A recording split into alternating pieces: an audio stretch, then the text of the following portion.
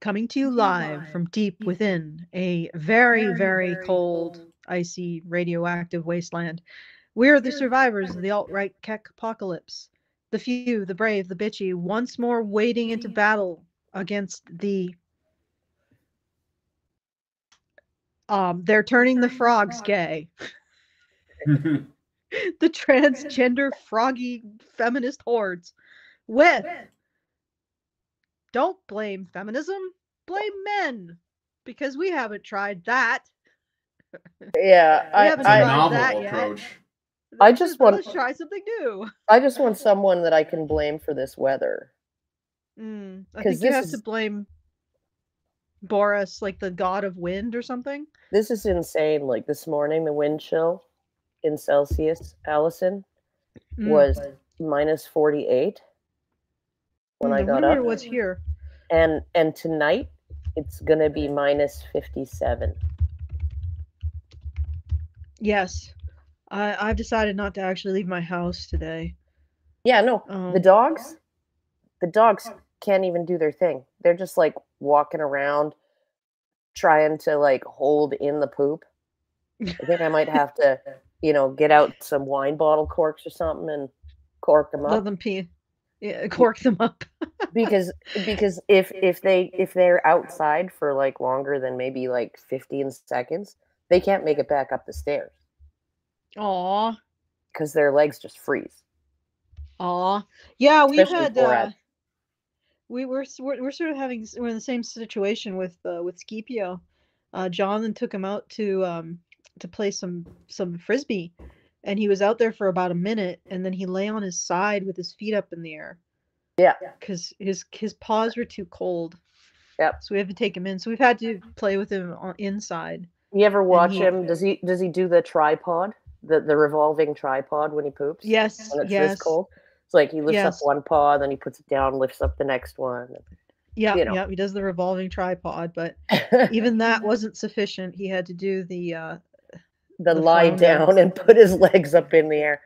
Yeah. Like, I've keeled over, I'm dying, carry me back inside. Yeah, he's a little difficult to carry, though. I think he's topping 100 pounds now. Yeah, well, Kevin's bad enough at 50 or 55 pounds. Yeah, okay. All right, so. Are we reining it in? Cold. Are we actually doing that? Yeah, we're bringing it in. Oh, yeah, wow. we are actually reining it in, yes. I'm impressed, but I think I'll wait. Save the applause I wish it until would the end. be outside. Yeah, just wait till it actually bears fruit before you start counting your fruit-bearing trees. All right, so once again, we are doing I put on the pregame, so it's sort of like an initial fundraising goal, and we're about halfway there. We got about $585 just to do this initial fundraising goal. And if you would like to help out, it does go to making sure we can continue to function as a podcast and video producer and various other media producer. Please go to feedthebadger.com/support. Make sure that we can keep bringing you this very enlightening content. I think I did the hard line that the politics that matter is the relationship between men and women, and I think that at this point I can clearly explain why. When it comes to the situation everywhere, we are dealing with the politics of the party of single women, and as long as men and women don't come together, single women will be setting the political agenda. And it doesn't like they're until we're just going to be following them. They already have been for like the last 100 years, I think. At least not since they got the vote. Women. Yeah. No, but the thing is that when they got the vote, they were still getting married. Now we're looking at single women are becoming the majority of the electorate, like the super majority, and that whatever it is that they decide is what we do, is the direction that we go. And until we challenge that, until we solve the situation between the genders, the relationship between the genders, then they're going to be setting the agenda, and that's it. That's what we're dealing with. Yep. Brian, can you hear that tiny crackling when Allison talks? No, I don't hear it. Oh shoot, is there a tiny crackling? Yeah, I don't hear anything. I don't know. The guys that are listening, are you hearing a crackling when Allison talks? Yeah, I don't hear it when Brian talks, but I was wondering if it was happening to all of us. Demonic sigil. I've gone on the floor, and maybe that'll stop. All right, so support our content, feedthebadger.com/support. Maybe I'll do some arm twisting at the half hour. And if you want to send us a message, you can do so at feedthebadger.com/justthetip. That's feedthebadger.com/justthetip. We get the full benefit of whatever funds you send, and you get the benefit of a little bit more space to expound upon your esoteric thoughts, philosophy, whatever. And also you don't have to filter it through YouTube's postmodern analysis of people's opinions. I don't know. Their comment enhancement system. So you get the full benefit of that, and we get the full benefit of your funds. It's a win-win, with maybe not so much of a win for YouTube, but YouTube is YouTube. All right, feedthebadger.com/justthetip to send us those messages. All right, let's just do it. Let's just get in there. Okay, so I'm already sharing. Yes, just get in there. Stick in there. Yes, we're just gonna get in there. So, all right, here we go. More of what the hell is this woman's name again? McCollum or something. Maria MacLachlan on why the trans thing is not the fault of feminism. They totally didn't do it. So let's hear what she has to say. Feminists didn't create this situation. It was, I don't know. It was the Eastern Orthodox Church. She's actually making the argument that it's a conservative position. So let's trans. No. She's making the argument that it's men who did this. Yes, but men represent the Allison. Conservatism equals men. That's how they see it. So that's what I'm saying. Okay, let's play. To be masculine or feminine, it's far more complicated than that. But in many roles, we have seen that men and women are interchangeable. There is no point in denying this, however much you might not like it. Anything women want, men and women are interchangeable. Yeah, but then things that women don't want, women need to get special treatment because men and women are not interchangeable. Isn't it amazing? And it all makes perfect sense. Why can't you understand it? This is what this woman is saying. You see, when it benefits women, men and women are interchangeable. So we can't recognize anything unique that men and masculinity brings to society, because that would be saying that women don't bring those unique things. So there's nothing actually valuable about men and masculinity, but women are still uniquely valuable. Yes. And that is equality. Yeah. Of course. Okay, yeah, no, and it's I was looking at the two lists there, the two columns there, the pink and the I'm gonna go back to that. The pink and the blue. And I'm thinking basically everything negative is in that, the masculine column. In the masculine column, anything that you can spin, sensitive to others' feelings, that's a nice thing, very desirous of security, that's a nice thing, emotional, verbal, kind, tactful, and nurturing, those are all nice things, right? Well, yeah, except for that men are all those things as well.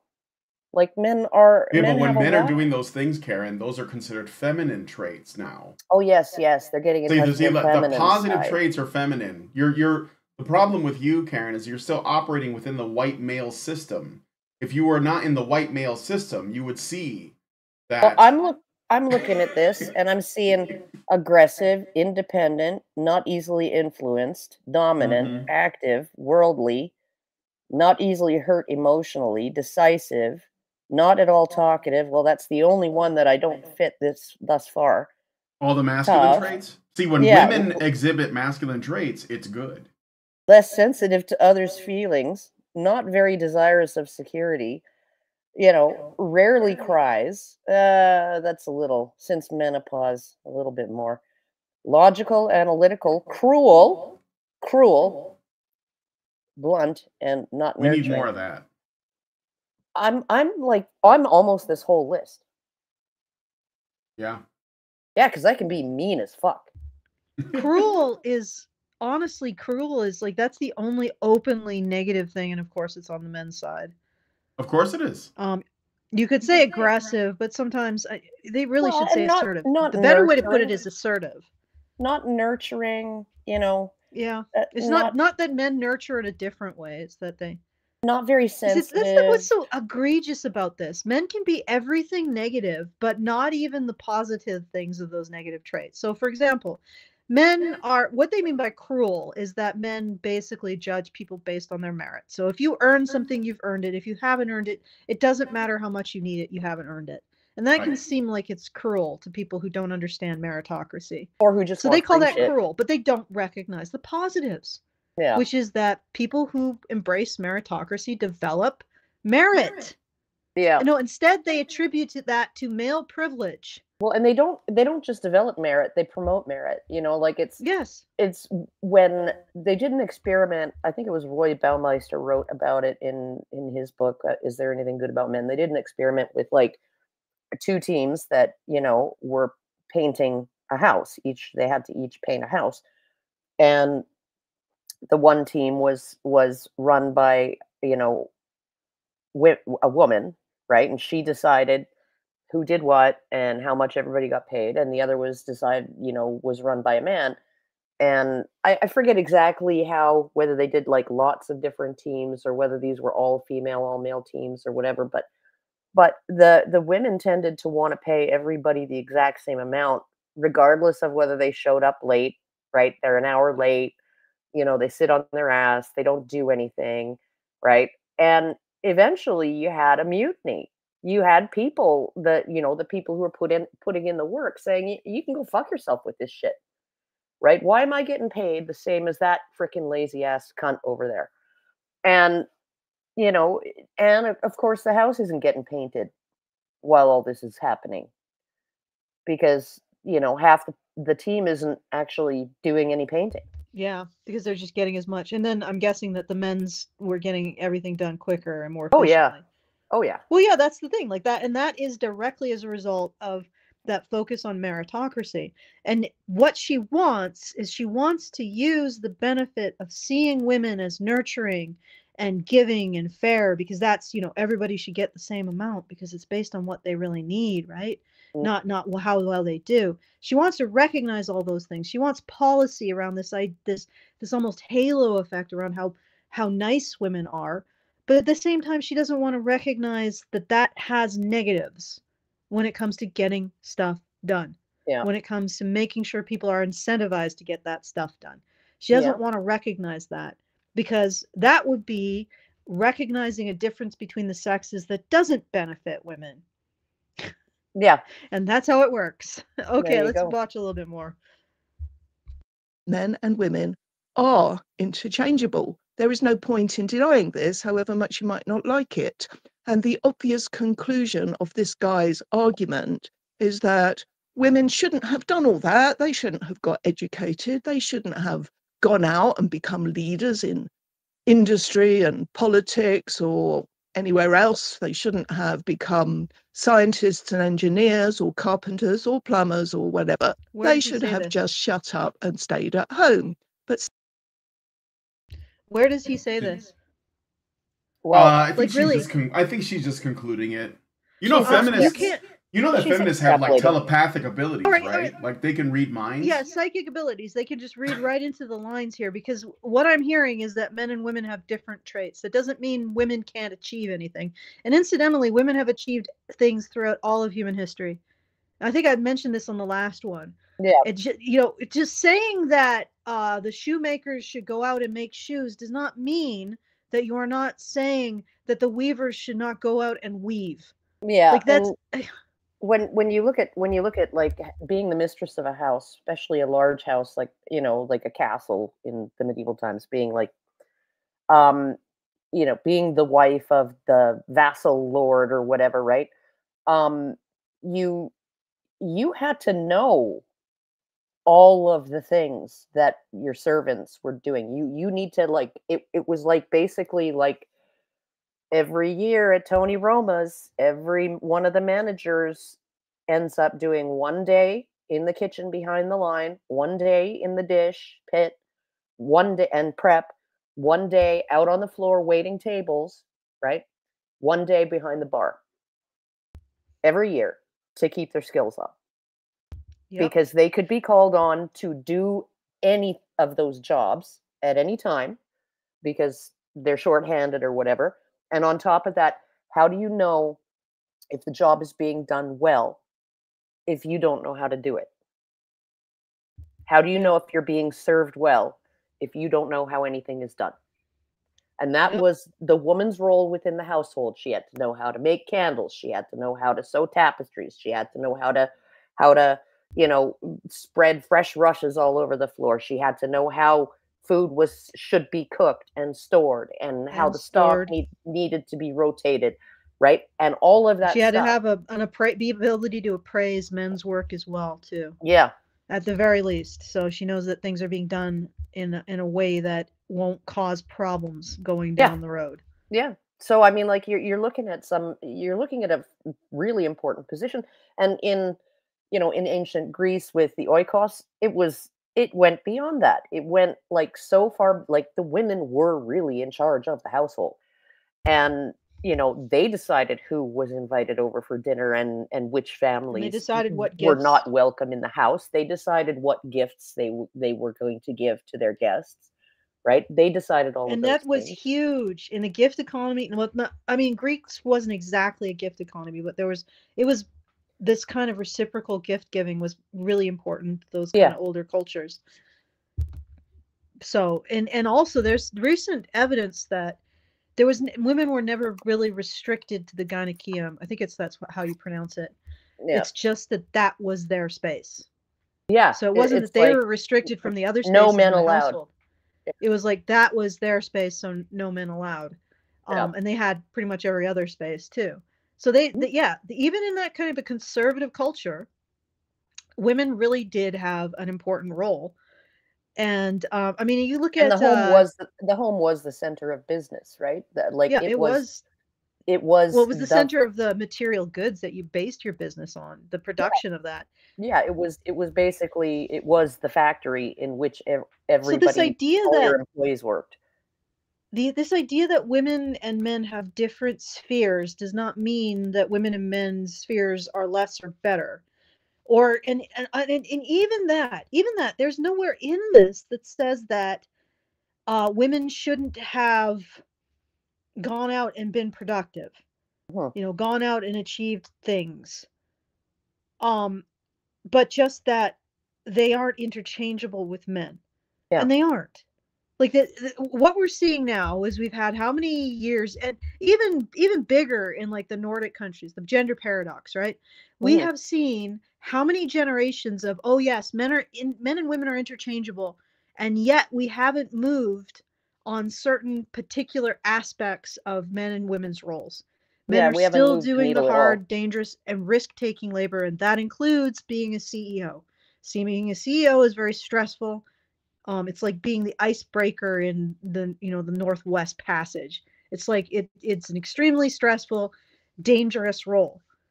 It may not be physically dangerous, but it can be dangerous in terms of if you're a misstep, it's your head that rolls if you're a CEO. Yeah. And so, I mean, men still do those jobs because they have higher risk tolerance, because they are willing to be cruel in the service of merit, right? Because of all of that. Now, that doesn't mean that women can't do their thing too, as they have done throughout all of human history. This should even be an argument. Women have always worked. Women have always achieved. Women have always done things. Okay? Nobody is saying that women have that women are just going to sit on a silk cushion and just eat bonbons and watch soap operas. Eat bonbons and watch paint dry. Nobody's saying that. No, we're going to watch The View.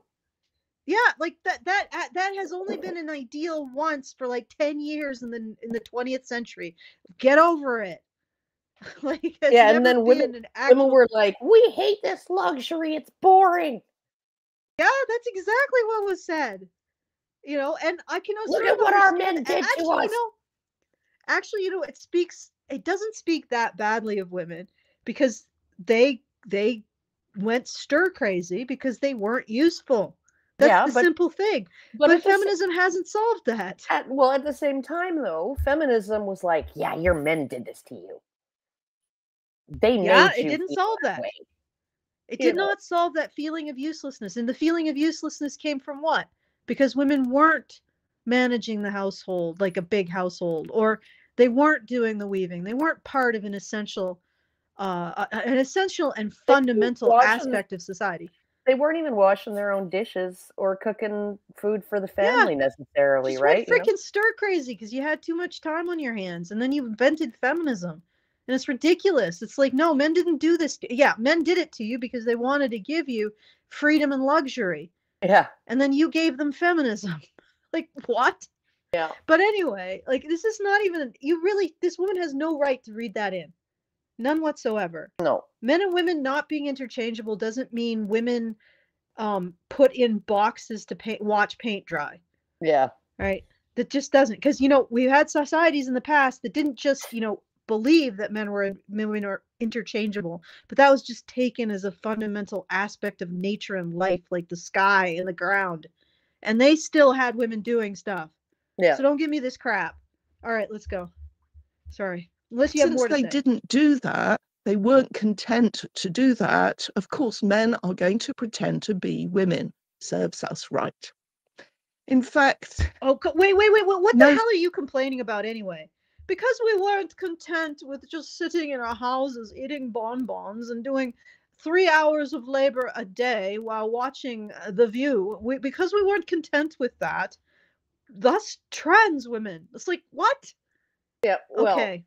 Yeah. That's not what he said. No. It's stripping away men's unique value. It's extra weird because it's like... men are interchangeable. It's like a fraction of a percent of men that become trans women. So how is that? Like, even that. Yeah, it's not like men en masse are like, castrating themselves to be women. I mean, the number's growing, but like, it's still like a tiny women's identity is not under threat. Yeah, no, and if even if it was a larger percentage, what does that say about how society treats men versus how society treats women? If men just all of a sudden decided they were gonna, go full Mrs. Doubtfire. Like all of these shows where men cross-dressed, right? Like Mrs. Doubtfire, Tootsie, right? It was all men who'd hit a brick wall with a problem, right? Mm-hmm. She wouldn't let him see his kids. So he dressed like a woman and got hired as the nanny, right? Yeah. He was like a talk show guy, and they wanted to replace him with a woman or whatever, and he couldn't find any work in entertainment, in talk shows, so he dressed as a woman, right? It's like, so what does that say? Right. Really? No, I mean, that's when you think about question. It's, I mean, there are some, there have always been times in history where women wanted to do things, mm-hmm. and dressed like a man. They wanted to be like a gunslinger, or they wanted to fight in the Civil War or the Revolutionary War, right? Yeah. And so they would dress like a man and do that. There were cases of that. And, hey, if you can actually physically take on that task and survive and all of that, and not let your buddies down, if you can dress like a man and nobody ever actually realizes you're a woman, because you're just as competent as the next soldier, right? More power to you, right? Yeah. Good on you, right? But it's like, it's amazing though when you think about it, that when you're thinking about, okay, so you got these examples of men dressing like women in order to make their lives easier, and you got a few women, much smaller number of women, dressing like men in order to be allowed to take on something dangerous and challenging, greater responsibility to their society. Yeah. Should I play more? Okay. Yes. feminist has ever denied physiological differences between men and women, which is what the words at root imply. If the anatomical differences Matt refers to are psychological differences, which is critical. Yeah. Because what they're saying is that we can approximate those physical differences that you are relying on, and then they become women. Yes. There you go. Because psychologically they are women. Mm-hmm. And it's different. It's infuriating that she's just like, yeah, no. Like, we had nothing, absolutely nothing to do with this. In fact, we were against this the whole time. It was the Zoroastrians. Oh, not the Zoroastrians. No, I think it was the Unitarians. Look, it's the Unitarians. The Spanish Inquisition created trans people. Oh, no one expects the Spanish Inquisition. All right, exactly. Differences in average size and strength, then don't try to pretend that those differences matter that much in most roles and occupations nowadays. Useful in opening jars, though. Here's another comment. Okay. Okay, so she's trying to be cute. Okay. So if you understand that nowadays a lot of the risk taking is taken out of public jobs, then how come you can't understand that in the past women weren't restricted from work because men were being meanie pants, but because of their physical limitations? Yeah. And not just that, because men didn't want to see women be like ground pieces fighting a boar or something. Yeah, no, they didn't want to watch their wives shoveling coal onto a lorry for like 16 hours a day. You know, like that's not what any man wanted his wife to. No, I was thinking, to be doing. I was talking to the guys in the Discord today.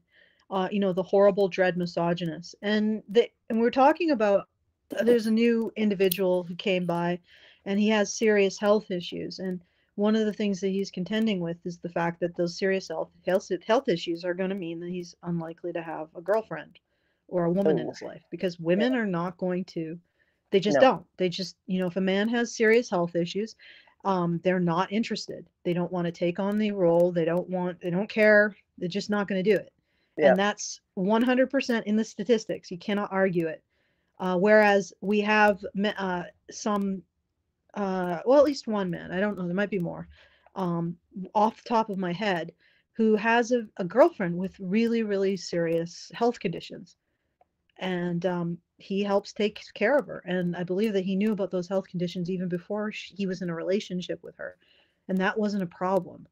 So men are much more likely to be willing to get into relationships with women who have really, really extreme needs in terms of their health, whereas women are not in the reverse. And again, this is statistics. Men who have disabilities have a greater difficulty getting into relationships than women with disabilities, because men want to take care of women. Yeah. Right? They want to take care. It's like baseline in men. They just want to take care of women, which is why feminism actually can exist as a whole concept and idea without being kicked to the curb. Because that's what it's appealing to. Well, it's kind of like the red pill hierarchy, right? You know, men love women, women love children, children love puppies. And you know, it's like, well, okay, if women have a stronger affinity and affiliation with their children than with the man, the father of their children, if the emotional bond is stronger, which I think that it can be. I mean, obviously, given the divorce rate and all of, you know, the things that tend to happen after divorce, I would say that yes, the emotional bond between the mother and the children is stronger than between the mother and the father. But you see this dichotomy in terms of women being willing to take on a man with disabilities, particularly if they're not explainable, right? Like maybe if it's if he has scars because he got into a car accident or something like that, right? Then that's one thing. If he has scars because he had rampant acne as a teenager, like you don't want your kids to inherit that. And if he needs as much care or even more care than the children do, yeah, no, she'd just be like, yeah, no, thanks, because not only am I going to be looking after children, right? Because I'm going to be looking after children, I don't want to have to look after you too, and I especially don't want to have to look after children that inherited your disability. Right? I mean, that's just the reasoning, and that is a really cruel way of thinking, and they don't think of it in those terms, but that's what's going on in their mind when they turn these guys down for relationships is, you're going to give me defective children and then I'm going to be stuck taking care of you all. Yeah. You play some more? Well, I'm going to play some more. Yeah, let's play some more. I think this transgender nonsense can be traced back to the radical feminists of the 1970s who argued that gender was just a social construct and that men and women are basically the same. By denying all innate differences between men and women and teaching that all Gloria Steinem she blurbs out like the bit where he also says Gloria Steinem comes to mind. She was a CIA agent too, or she worked with the CIA, which is not. It's that's she was a CIA asset. Yeah, she is a CIA asset. Everyone knew this for a long time. Not a mystery, not a conspiracy theory. Mm-hmm. It's just a fact. Okay, so. All right, let's play the rest of this. Human behavior was learned and not innate, that women could be good soldiers and men could be good mothers. The feminists opened the door to this idiocy. This is an extraordinary comment in which, so far as I'm concerned, the poster shoots himself in the foot. I doubt he was ever a good soldier. Take that, men. God, this is so mean. No, and her jokes are so lame. Yeah, they fall pretty flat. Yeah, she probably makes other women Christopher feminists Hitchens was right. Christopher Hitchens was right. Women aren't funny, and feminists even less funny. All right, let's play the rest of this. Her response. How does he shoot himself in the foot? I'm curious. He's suggesting that women can't be good soldiers when there is a massive amount of evidence to the contrary in many different armies around the world. These Syrian Kurdish women fought back against ISIS and played a crucial role in defeating them. What?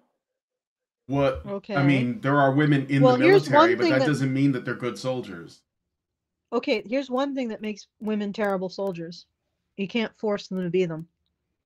That's true. You can't that's 100% women are terrible soldiers because society will not force them to be a soldier. Well, so, I think doesn't Israel have mandatory military service for both sexes? Yeah, it's sort of like I think you have to go to basic training or something. It doesn't mean that you're fighting. It doesn't mean that you're seeing any action. No, it's like a standard thing to just. Yeah, it's a standard thing. You have to serve for a year or something like that.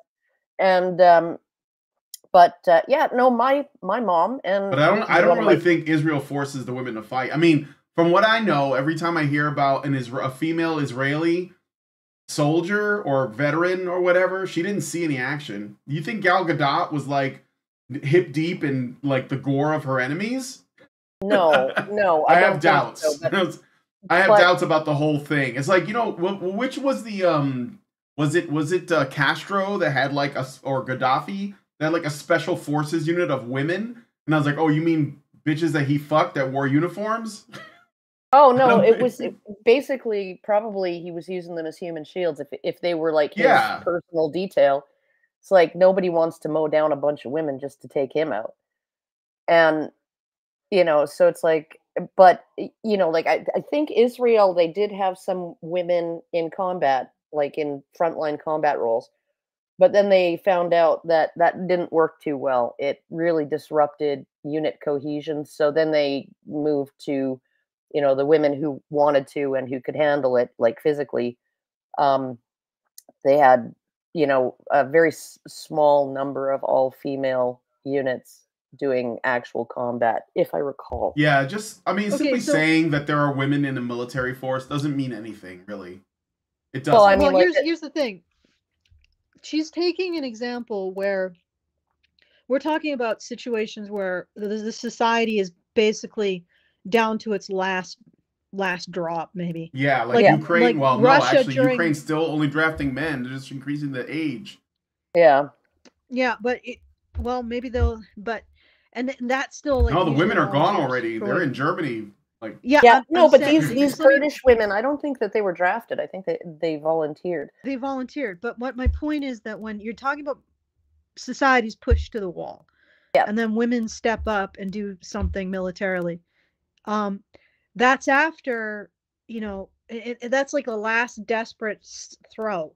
Yeah. Right. That's after supposedly men have failed in their role. Yeah. Right. Yeah. When there's no men left or not enough. So, but you're still not allowing men the honor of recognizing that they're the first to go. Mm-hmm. And they will always be the first to go. No offense, but I can't see. And I would hope for a society that this isn't the case, but it's probably ways in the future. Men will probably always be the first to go when it comes to war, and they can be drafted, right? And they can be sent to the front line, right? And they can, and this is something like it's this aspect that men will do this to other men, and you are not recognizing that fact. And this is a result. This entire phenomenon is again a result of meritocracy, and what you call cruelty, or what was termed the cruelty of men. Is that men will force other men to fight. And this is like that they will see men who do not fight and do not defend their nation as being not men. Yeah, and so will the women. And so will the women. And this meritocracy, men live and die by it, which is why they make better soldiers.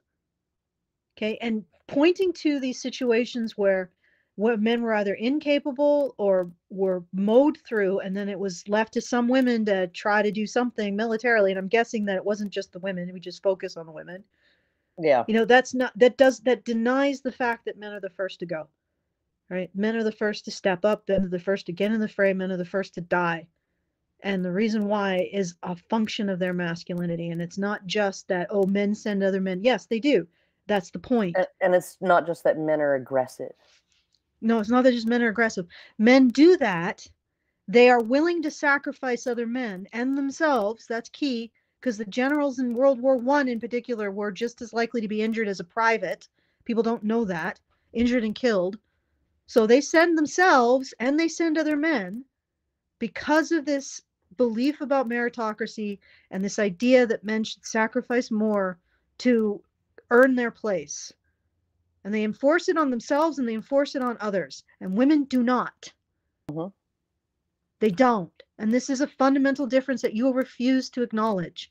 And you're trying to play off that these counter examples, which usually again are a result of men already having played their role and being defeated. These counter examples say something. Well, if the men of these societies hadn't been defeated, these women probably wouldn't be going to war.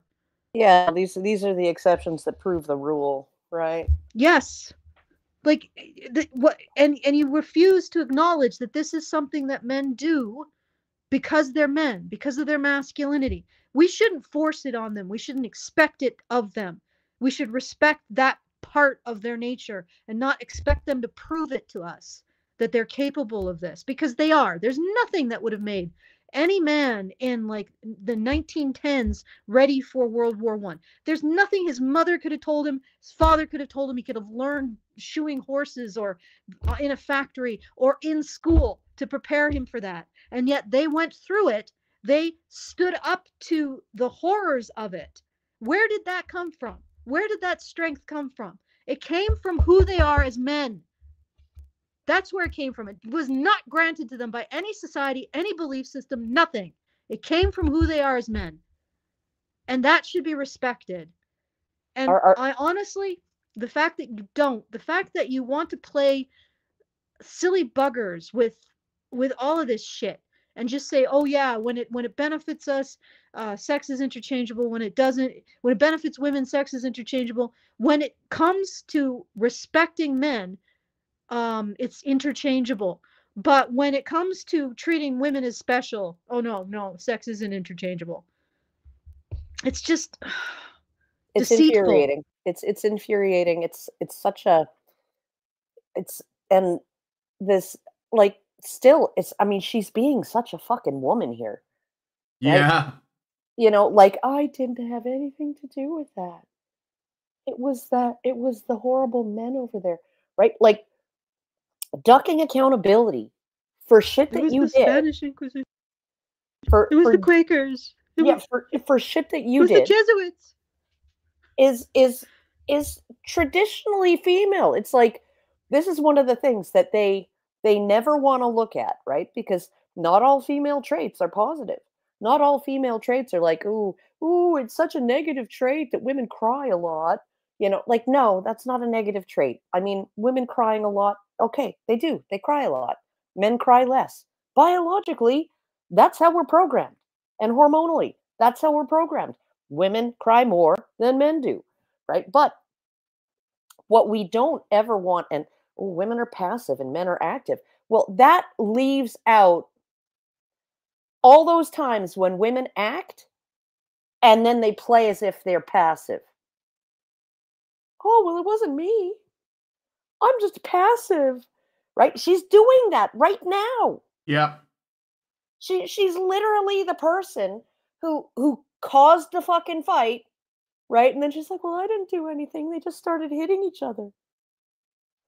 Let's get to the next part, because she's responding to the comment that, you know, that, well, it's about, she's going to get to how men cannot be good mothers. So let's see what she says about that. Trying to deny that? Shame on you.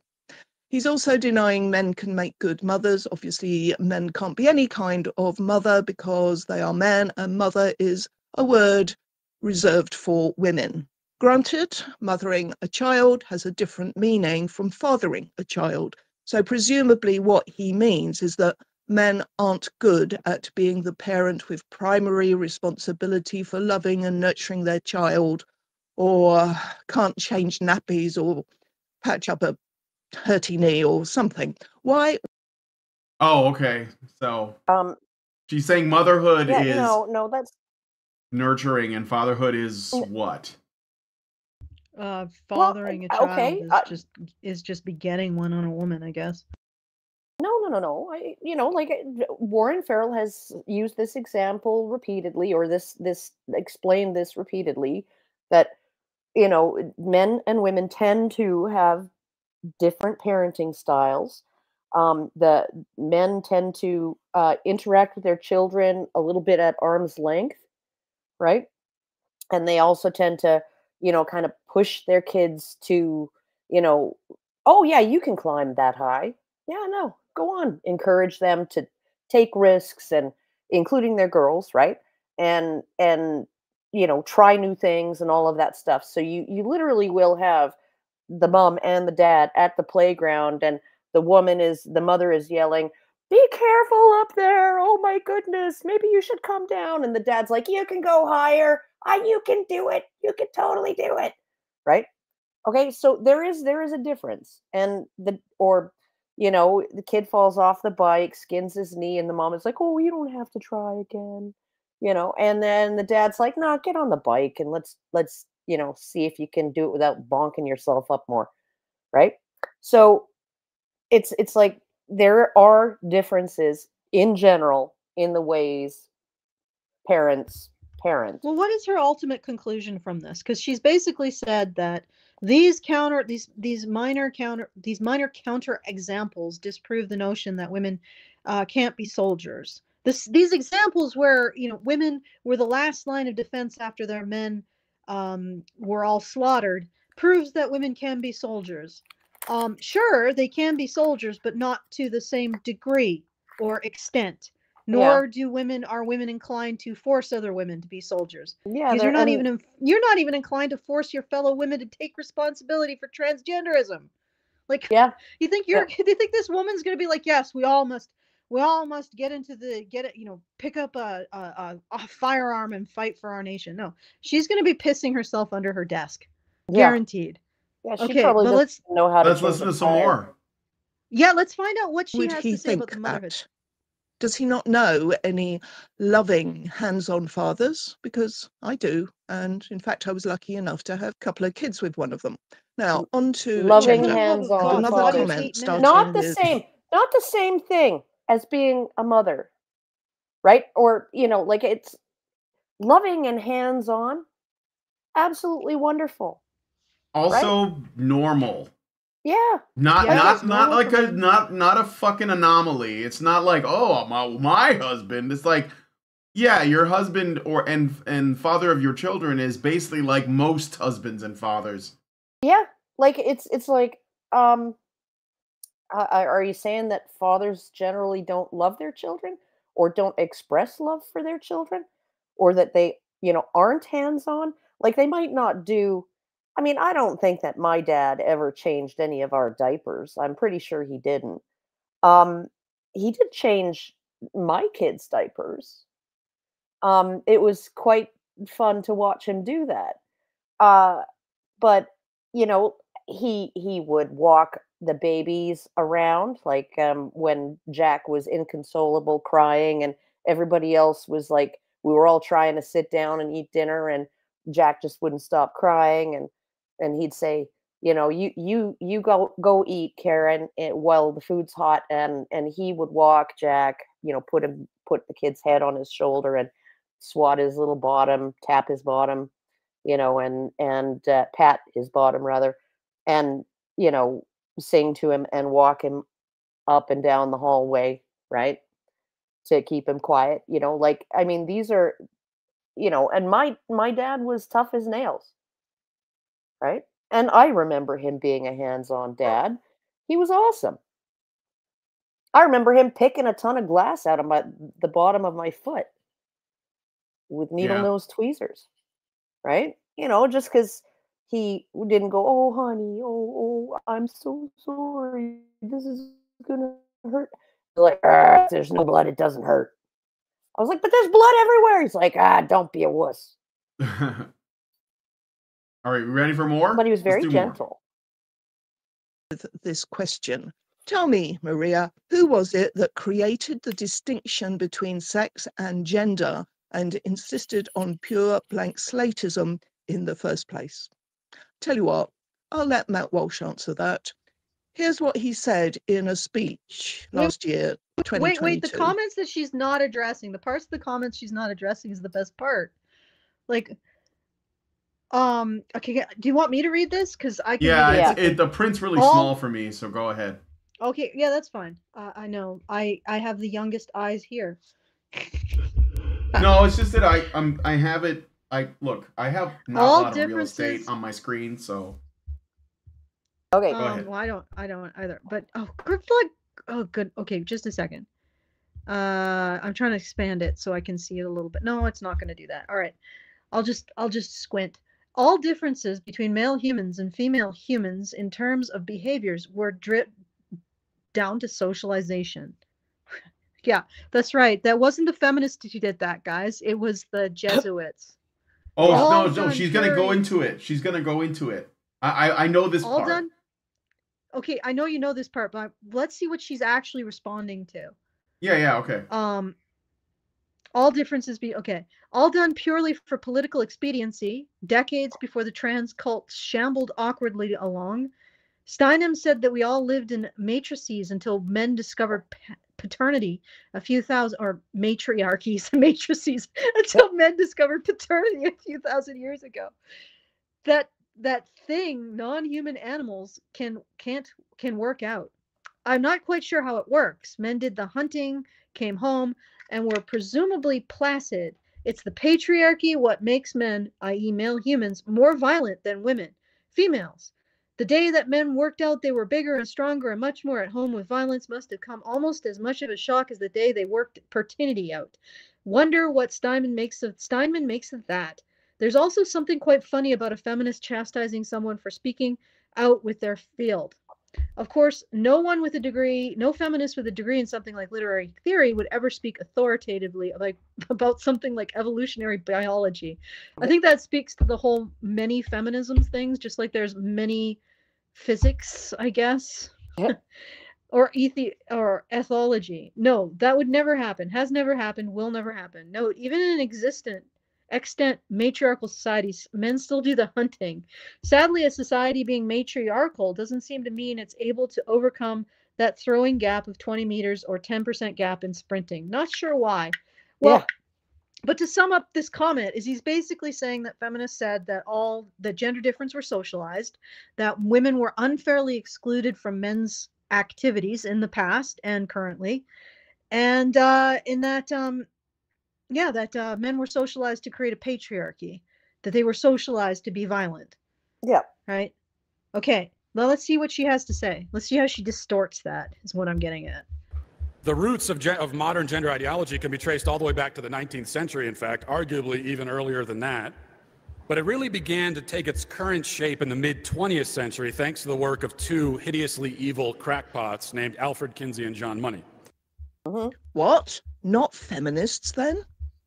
As for John Money, he was a prominent psychologist and sexologist, and John Money was one of the No, because John Money is a man.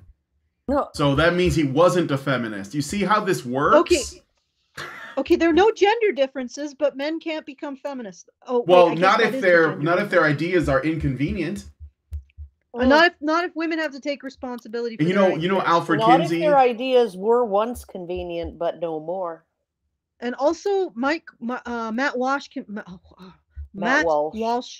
can be wrong. Well, yeah, but then she's going to throw all of that out. But I don't think he is wrong.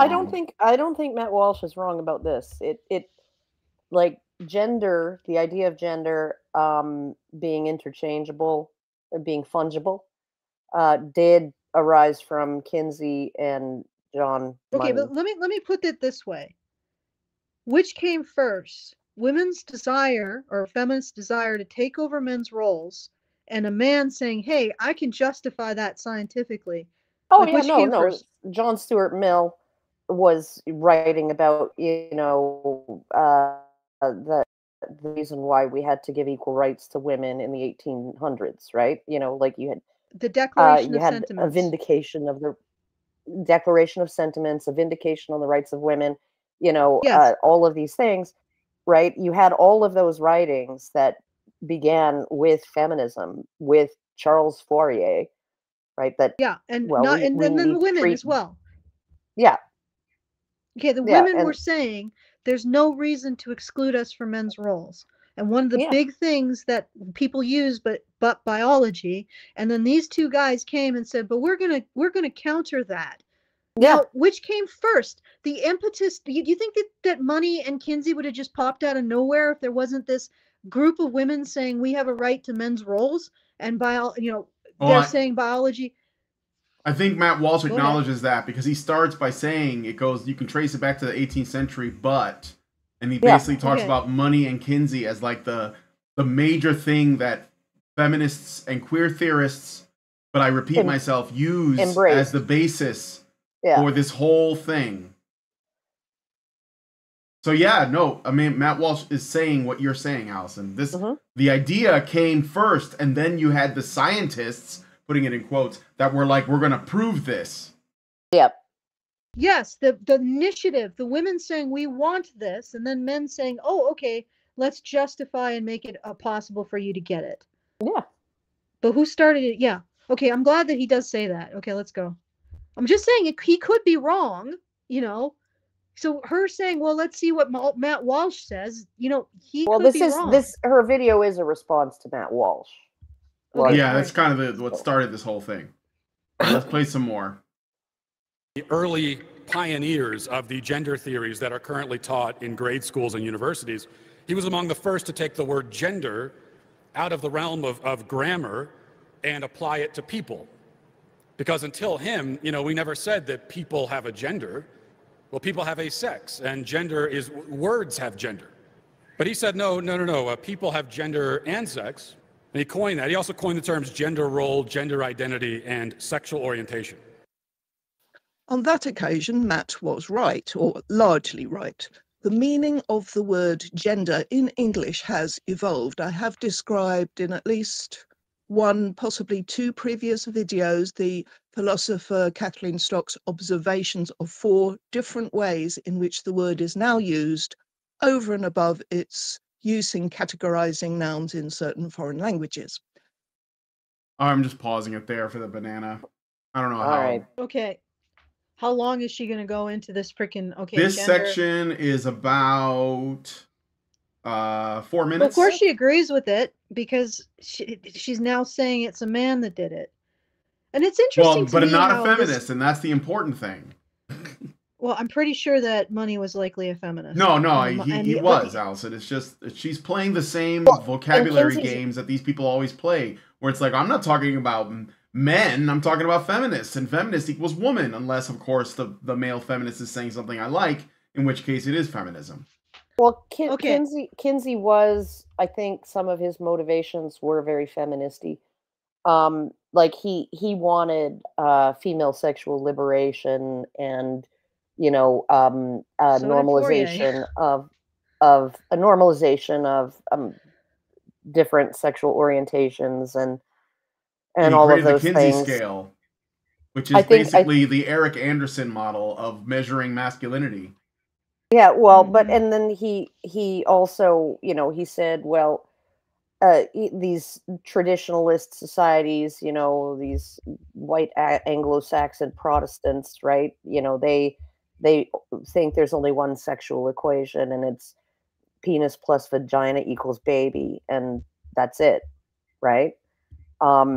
You know, and doctors are telling, you know, men that if they give their wife cunnilingus, then it'll make her sterile and stuff like that, right? No, they didn't. Well, that's what he was claiming at the time, right? God, there's manuals from like the late 1800s. No, that would be the 19th century, the late 19th century, early 20th century, in which they described how to pleasure their wives. Yeah, like I've seen these medical manual or even directives towards men about how the clitoris works. And when was the Kama Sutra written? Yeah, exactly. Like, this is ridiculous. In fact, in Rome, they thought that it was necessary for women to orgasm for a child to be conceived. Oh, so you remember? Men have not been so stupid as to ignore women's pleasure. Oh, of course. Yeah. Kinsey was the one good lover. Yeah. God damn. Of course. Right. Yeah, well, he did justify, and he was an apologist for pedophilia too, right? So, well, even though it grossed him out, apparently, he was like, well, it's just a way of being sexually. Yeah, he was trying to be or probably trying to be ideologically consistent. He probably should have gone with his gut there. Yeah. But anyway, the point is that it doesn't matter. These guys were responding to something. They didn't just come out of nowhere. They were responding to the feminist movement. They were either influenced by the feminist movement or they were feminist. Okay? Yeah. And it's funny how women develop this desire. You know, they're like, I want this. And then men suddenly are like, oh, okay, well, how do we justify that desire and how do we get it for women? It's funny how that works, isn't it? Yeah. It really is. Yeah. But, you know, that's patriarchal, except when it isn't. Mm-hmm. When it's useful.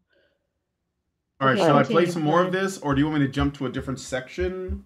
No, play a little bit more. Finish off let's find. All right, let's play some more of this. Hopefully she gets to a conclusion. Yeah, okay. In the mid-20th century, the word was adopted by psychologists and psychiatrists to refer to the behavioral characteristics traditionally associated with people of one sex or the other. And this sexologist called John Money is the man most widely credited with starting it all, with a paper he wrote in 1955 in which he used the term gender role. That is the first reported usage of the word gender in any modern sense, and he defined it as, quote, all those things that a person says or does to disclose himself or herself as having the status of boy or man, girl or woman, respectively. And it's interesting to note that he included sexual orientation in that definition. I'm just pausing it there for the banana. All right, okay. Play some more.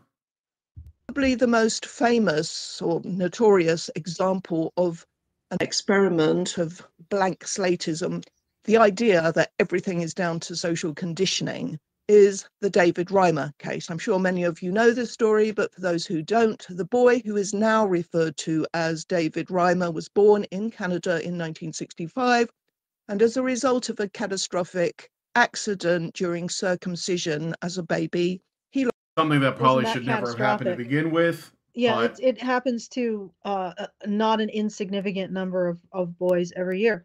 In fact, the numbers are probably comparable to the numbers of women who were murdered by their husbands. But we don't give a fuck. Oh, you know what? You know what's infuriating about it, though? The reason both boys, both David and his twin, were scheduled for circumcision, because they were like 9 months old or something like that, is because they had developed phimosis. Well, why did they develop phimosis? Because at the time, the standard care, right, what the nurses would teach you at the hospital after you'd given birth was you always retract the foreskin and clean under it, right, and then let it go. And but the foreskin's actually fused. It's like ripping off a fingernail, cleaning underneath it, right, and then trying to stick it back on. It's like that's basically what they were telling mothers to do with their boys at that time. So isn't it astounding how ignorant we are of male sexuality? Like we are so ignorant. These boys develop scar tissue and tightness of the foreskin and inability to retract it because you've literally repeatedly injured the foreskin. Yeah. Like you clean your baby's penis the way you would clean his fingers. That's how you do it. You don't have to go in there with a fucking, a wood gouge and freaking like go in under the fingernails and like, really carve everything. No, you just wipe his fingers. That's how you do it. You wipe his penis. And then if there's anything that got into, the opening of his foreskin, it'll be flushed out the next time he pees. Yep. Like that's how that works. It's really astounding how freaking ignorant our society is of male anatomy and male sexuality. The one doctor, professor, he was a teaching doctor, and he did a presentation at a university called The Elephant in the Elephant in the Hospital. And it was about circumcision, and he was like, I went through med school, you're going through med school, right? And the only thing that's in the curriculum that they teach you about the foreskin is how to cut it off. Mm-hmm. Like, they don't teach you anything about the anatomy, the function of it, right? How it's supposed to work, why it exists. They don't teach you any of that, right? And they only teach you how to cut it off. And so I'm here. But the problem, Karen, the problem. Okay, go ahead. I'm here to teach you, right, about how things really work and how to advise your future patients in terms of whether they actually want to go through with the procedure. Okay, but the problem with our modern society, especially even when Kinsey was around, the real problem is not that we have no freaking clue how men's anatomy works. In fact, there are still medical textbooks that have orangutan anatomy from like the 1700s as male human anatomy. That's not the problem. It's not the problem of our pig ignorance and the fact that we engage in cutting parts off of boys and men. That is not the problem. The problem is that men aren't regularly taught how to bring their wives to clitoral orgasm. Yeah. Like, are you fucking kidding me? Okay. All right, let's play some more. Okay, yeah. Lost his penis, And a few years later, he became the guinea pig of Dr. John Money, who told his parents that they could raise him as a girl alongside his identical twin brother, and he'd never know any better. It was disastrous, and David ended up committing suicide. So did his brother.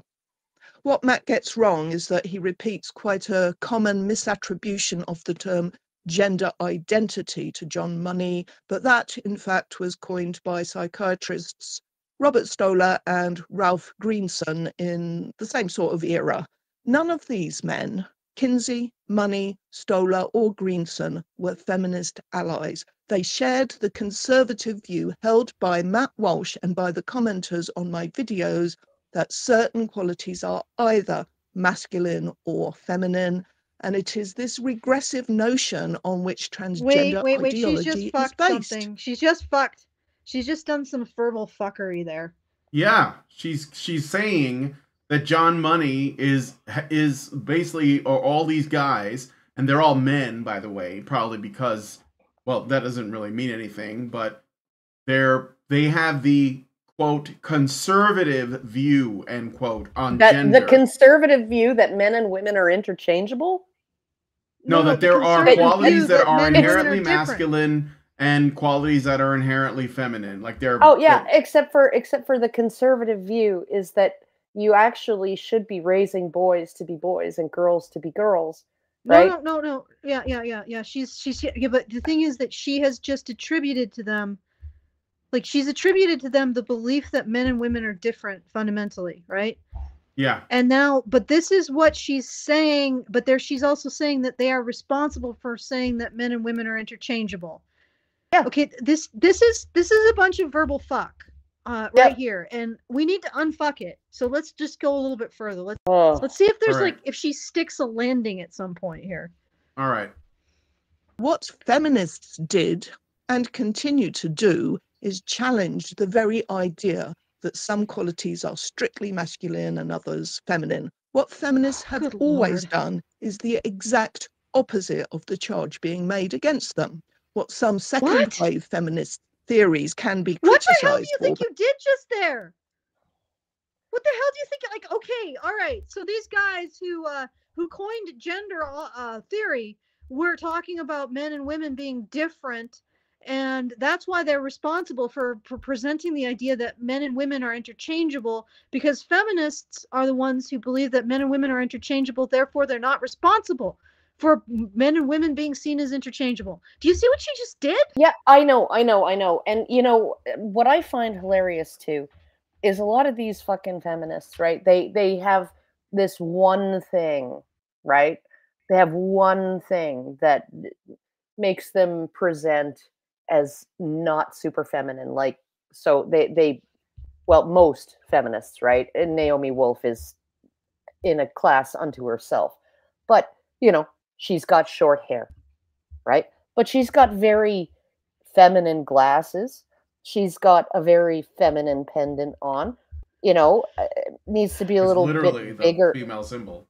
Yeah, it needs to be a little bigger to be more like Flavor Flav. Like, yeah. She's got a very flouncy blouse on, right? She's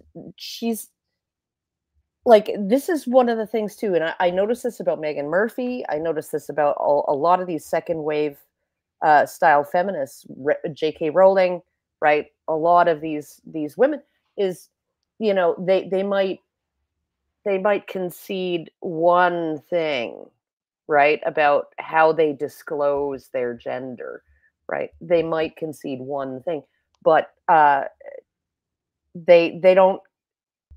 They're very, very focused on looking feminine, on looking and appearing to be feminine. And it's like, I'm sorry, but I can't understand it.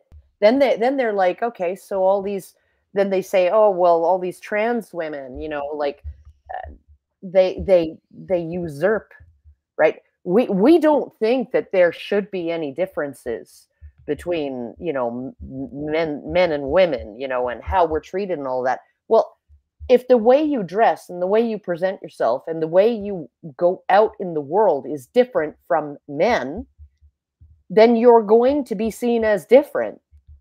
Like, I don't understand this. They're so all over the place.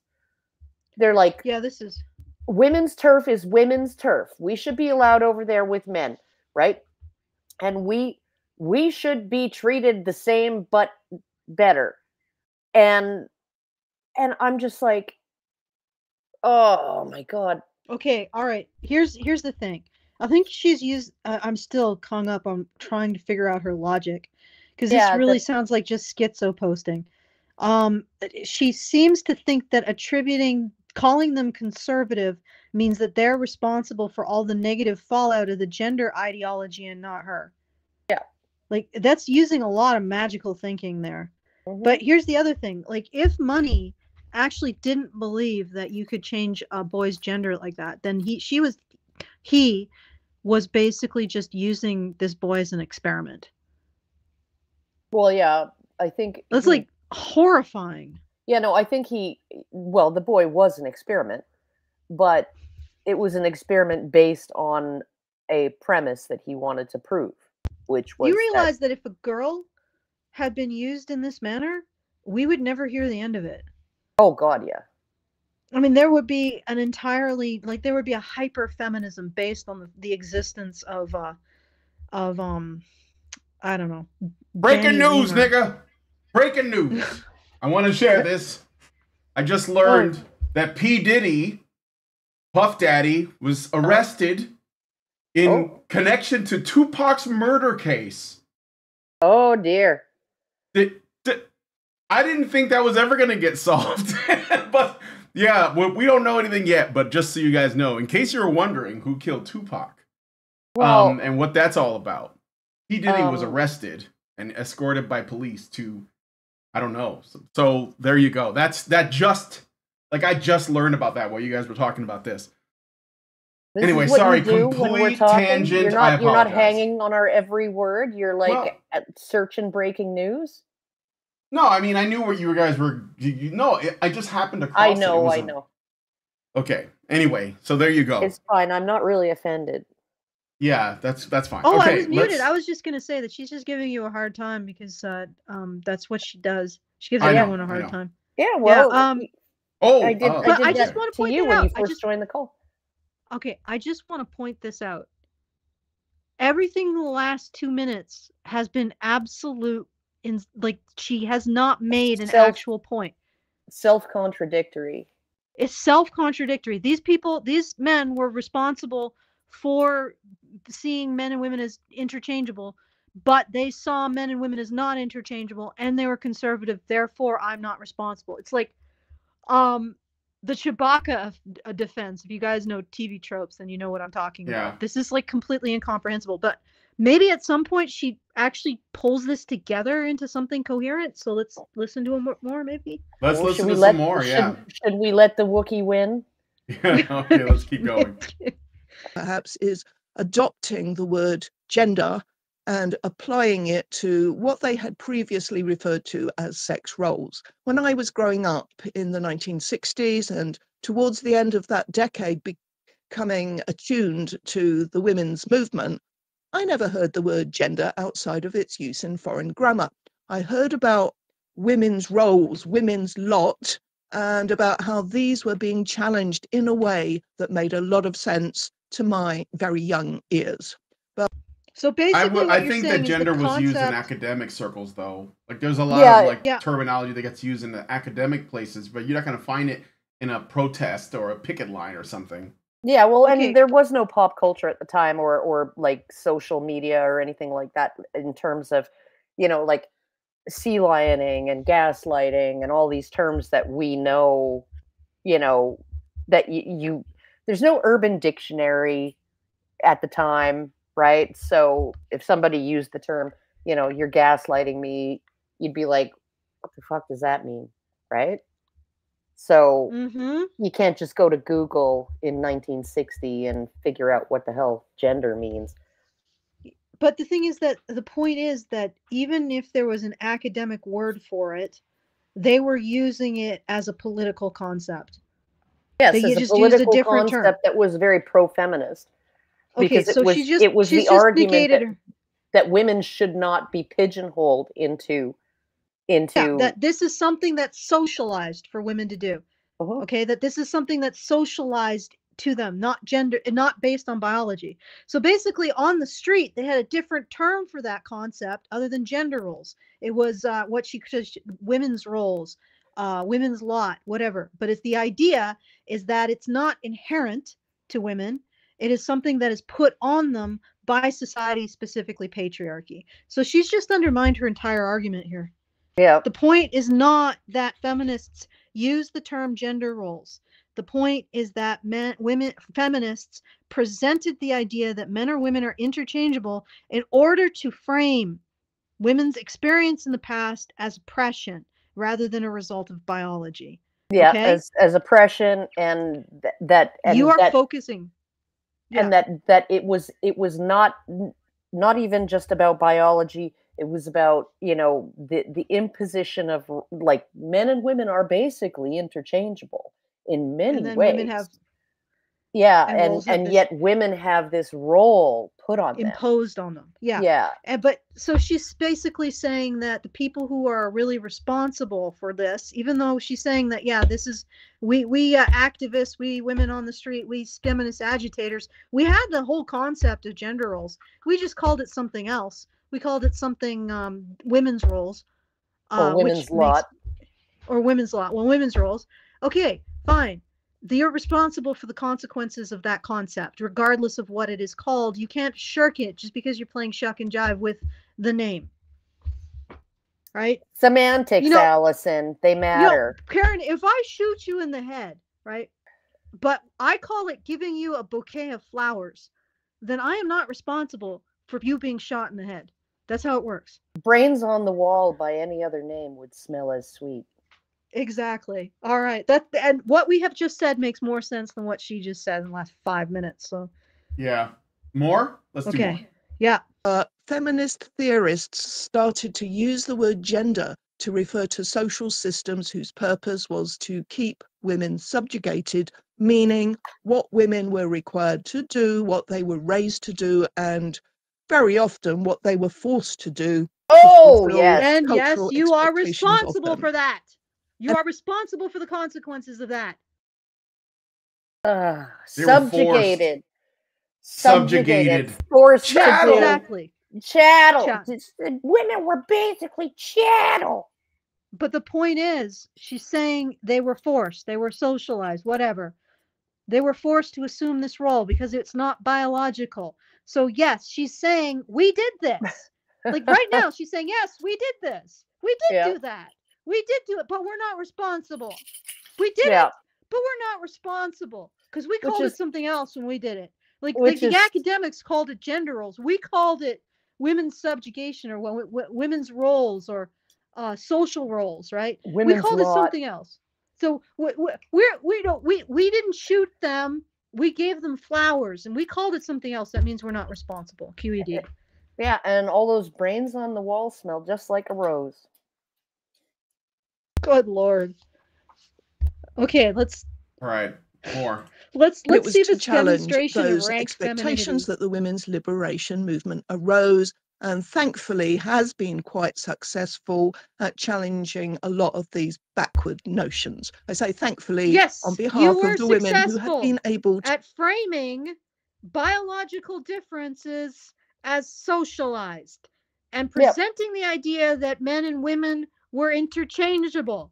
You have just confessed to the crime, lady. You have confessed. You have confessed.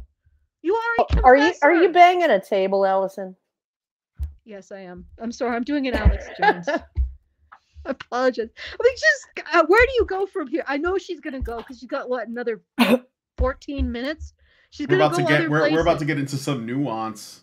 Oh God. Oh good Lord. Not the nuance. No, I don't. I think the next section is called Feminists Undermining Sex Roles. So she's gonna refute this, of course. Do you want to do any arm twisting, or should we wait till the end, or what? I need to mute and let my dogs out for their 45 seconds of survival. training. So okay, I think we have a super chow, but that's all we've gotten so far. Yeah, hey, I didn't guys, know if you wanted to wait till the end or if you want me to do that now. We can do it now because Karen has to duck out. But I can also do like thank you for the person who put the super chow in. Please, if you got $5, just put it in on our fundraiser, feedthebadger.com/support. Just put the URL in and consider it. Feedthebadger.com/support. Just $5, just to know that we're moving towards the goal. It's really appreciated. And then we do have a super chow. We might as well go. All right, I'm gonna read it. Dane gives us $5 and says, my mom tried to discourage me from lifting because she was worried I would injure myself. My dad bought me the original Bowflex adjustable dumbbells and a Gold's gym bench. I ignored my mom because she's 5'2", 250 pounds, diabetic, has high blood pressure, and can't walk without her feet and legs swelling up. Every time she tried to stop me, I would look at her and tell her mom you're obese and diabetic. Then I would lift my shirt, flex my abs, and say, I'm not. Side note, there are two types of phimosis. There is pathological and psychological phimosis. Pathological and physiological phimosis. Physiological phimosis is normal and healthy.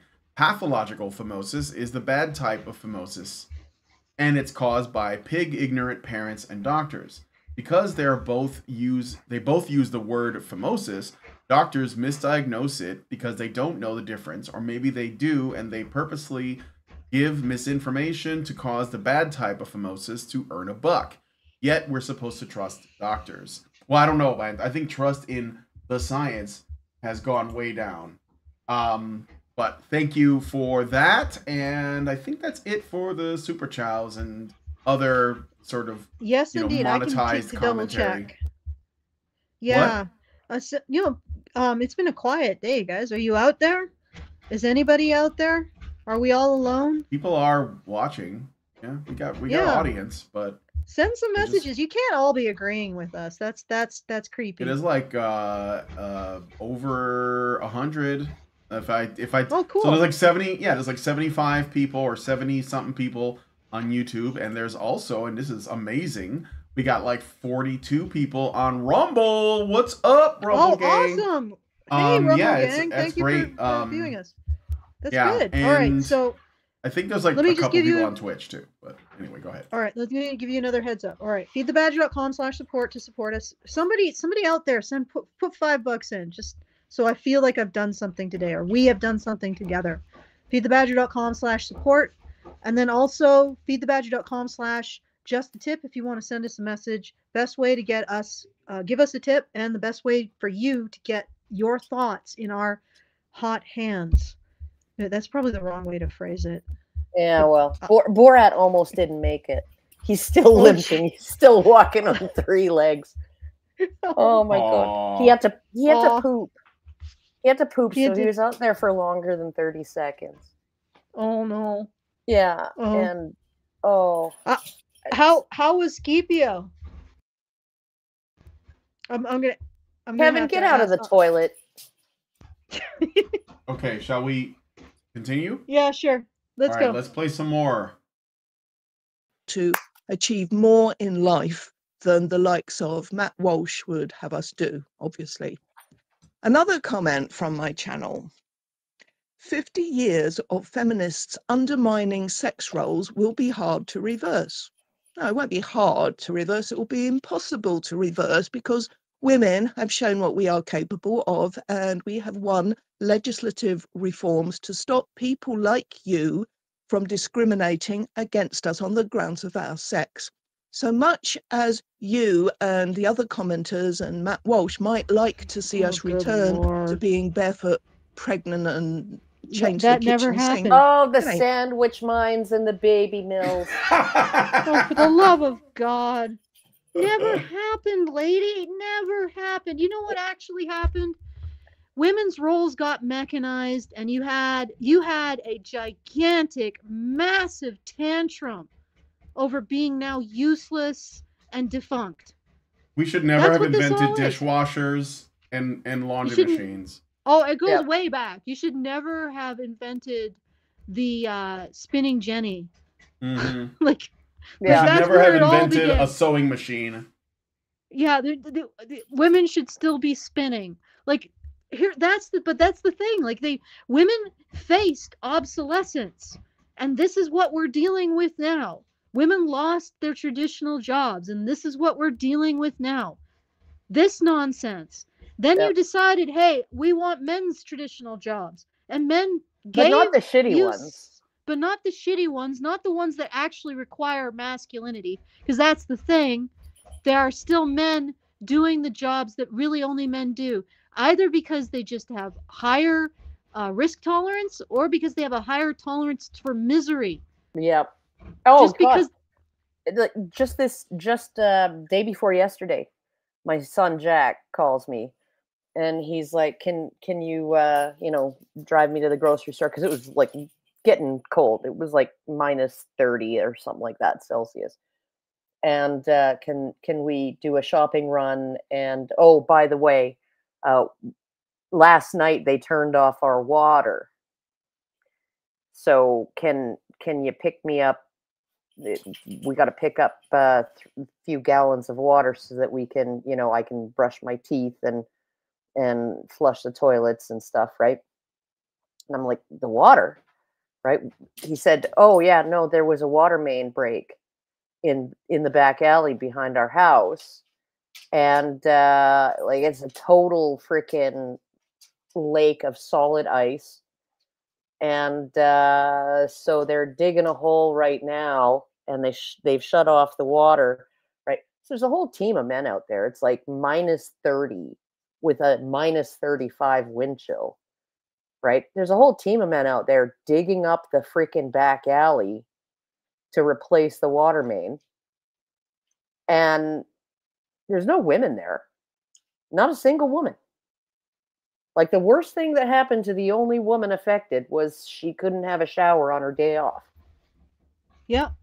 And here's the thing, like, men are still doing those jobs. Yep. Like, she's grinning about this shit, but the only thing that women have taken over have been the jobs that are safe and comfortable. And those are not the jobs that keep the lights on. Yeah, so, no, and they're not the jobs that keep the farms producing either. I mean, like, and now, what did I see driving down through rural Alberta to get to Montana? What did I see outside every small town, like Nanton, Alberta, and stuff like that? Big billboards, not saying eat at Joe's Diner, but saying needed a veterinarian, excellent pay and benefits, right? Because the farm community, the farm cooperative, right, put all this money in, right? So basically we asked, like, what's the remuneration here? Like, what's the deal? And they said, oh, if we can get a vet who's actually going to, deal with large animals and livestock, right?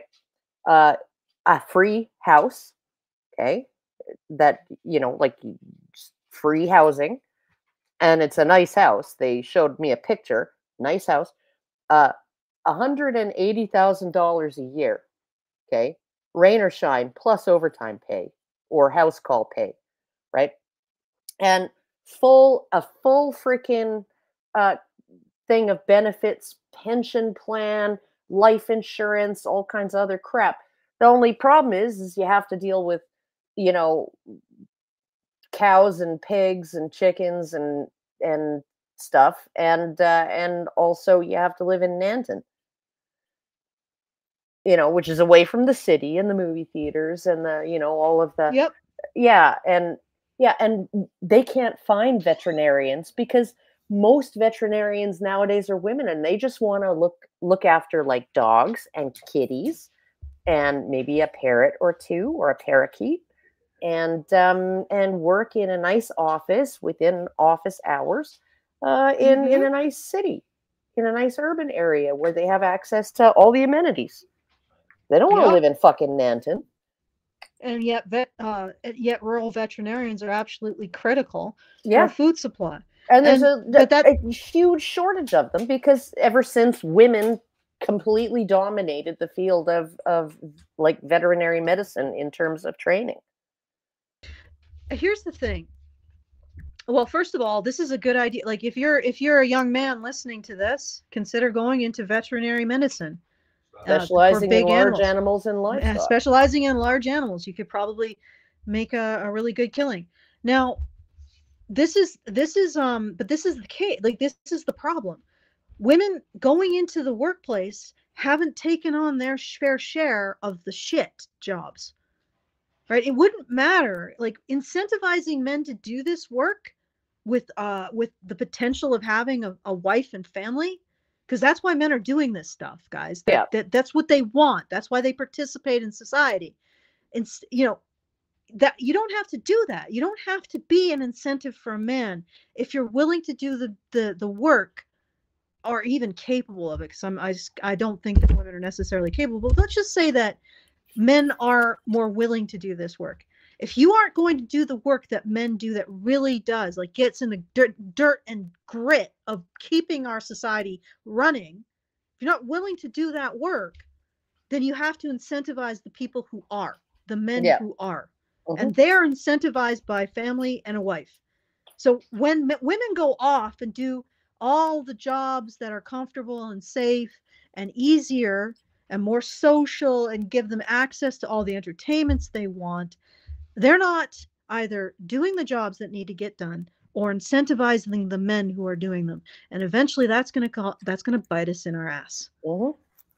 It's already started. They can't find big animal vets. Oh yeah, no, it's that guy in Australia. He was like, he basically created a scholarship fund, and it wasn't for men only, but there was a preference for a male student coming from a rural background with an interest in large animal practice. Right? Those were the 3 categories that would get preferential treatment in terms of applying for this scholarship. And the feminists lost their fucking minds. But, in the article where they're like, the not the Sydney Morning Herald, the ABC, Australia Broadcasting Corporation, or whatever it's called, right? They were bemoaning this, right? It's unfair to women, right? At the same time, they said in the article that 95% of medical students right now are women, of veterinary medicine students are women, right? So, and it's like, well, of course women don't want to women would rather do wildlife rescue, okay, than large animal practice, on farms and stuff, right? Cows, I mean, at least with wild animal rescue, you rescued a bald eagle and it was so cool, and then you like reintroduced it to the wild and you felt like you were really, whereas you give birth to a breech calf by like sticking your arm up to the shoulder up a cow's vagina, right, and pulling the calf out by its back feet. Right, it's not glamorous. Not really. It's not romantic, really, and it's dangerous and unpleasant. So it's like you're not getting anything. And the funny thing is that not fulfilling. The way men are, from what I can tell, from having observed, is that it being dangerous and unpleasant might even be a reason to do it. Yeah. Because you take a sense of a pride in overcoming that kind of dangerous, unpleasant situation. And the men even think for about some things women, that way. but they want to do it on their own terms. They want to do it on their own terms. Like they want to go rock climbing with all of the, all the harnesses and stuff like that, right? And ooh, I did that, and ooh, they want to go skiing. Yeah, but or whatever. But that still is that element of prestige. Whereas I think guys would be more willing to accept dangerous, dirty, overcame that I help somebody in need. Yeah. The end. Yeah. And women have not. Like she says, oh, women have taken. No, you haven't. No. And what has happened is a whole bunch of jobs that are safe and comfortable, but not particularly compatible with raising children. That's the big thing. Yeah. Have opened up for you. You've taken them. And you haven't taken men's jobs. You haven't actually challenged gender roles. you're still doing the female gender. It's just that you're doing it outside of the house because various nests, various harems have been constructed for you to do whatever it is you are in, which you demand. Like you demand comfortable workplaces. You demand excessively safe workplaces. You demand men conform their behavior to your expectations in those workplaces. To make you feel comfortable and safe. To make you feel comfortable. Like this isn't challenging a gender role. This is leaning into one really big time. And again, yeah, society will do this for you, lady, for as long as it can afford it. But the problem is the more you go into the state-run harems, the less you're out there either doing the work that needs to get done or incentivizing men to do it. Do you remember? So eventually that work isn't going to get done. Do you remember that book, Lean In, by Sheryl Sandberg, the COO of Facebook? Right. She did a TED Talk about it, and one of the chapters was Bossy woman? She was the band bossy person. I think so, yeah. Yeah, she was. But anyway, she said that one of her chapters was called Don't Leave Until You Leave, right? She was like, if you really want to get ahead in the corporate world, right, don't leave until you leave. You know, she's like, I see all these young women, you know, they're like in their late 20s, early 30s, and they're already basically planning their career around, like, they don't have boyfriends yet, they're not married yet, they don't have kids yet, right? But they're planning their careers around that and making career decisions based on that. And you can't do that if you want to get ahead, because you can't basically, and this is what, like, my sister, you know, she MD in a medical administration, blah, blah, blah, blah, blah, right? She tailored her career around the fact that she had kids. And that meant turning down certain promotions, turning down certain positions, basically limiting her travel, her, you know, sort of international travel quite a bit and all of that stuff, right? Especially since her husband was a pilot. And so he was away for lengthy stretches of time. And so even having a live-in nanny wasn't really enough to compensate for that without my sister being able to come home most nights and be home in the evenings, right? She couldn't just pick up and go on a trip. And but I'm sitting there thinking, well, that's fucking selfish, right? Okay, so you take all of these promotions, right? And you fill all of these high level positions and all of that. You climb the greasy pole, right? And then you just fuck off to have kids. Like, how is that fair? How is that fair to the company you're serving, the company that you're working for? How is that fair to the people who you work with, right? That you just plan your career as if kids and marriage are not part of the plan, and how you want to be within kids and marriage, right? Not part of the plan, and you just go full bore, and then you pull the rug out from under everyone and go like, yeah, I'm on maternity leave now. Fuck all y'all. See you in 3 years.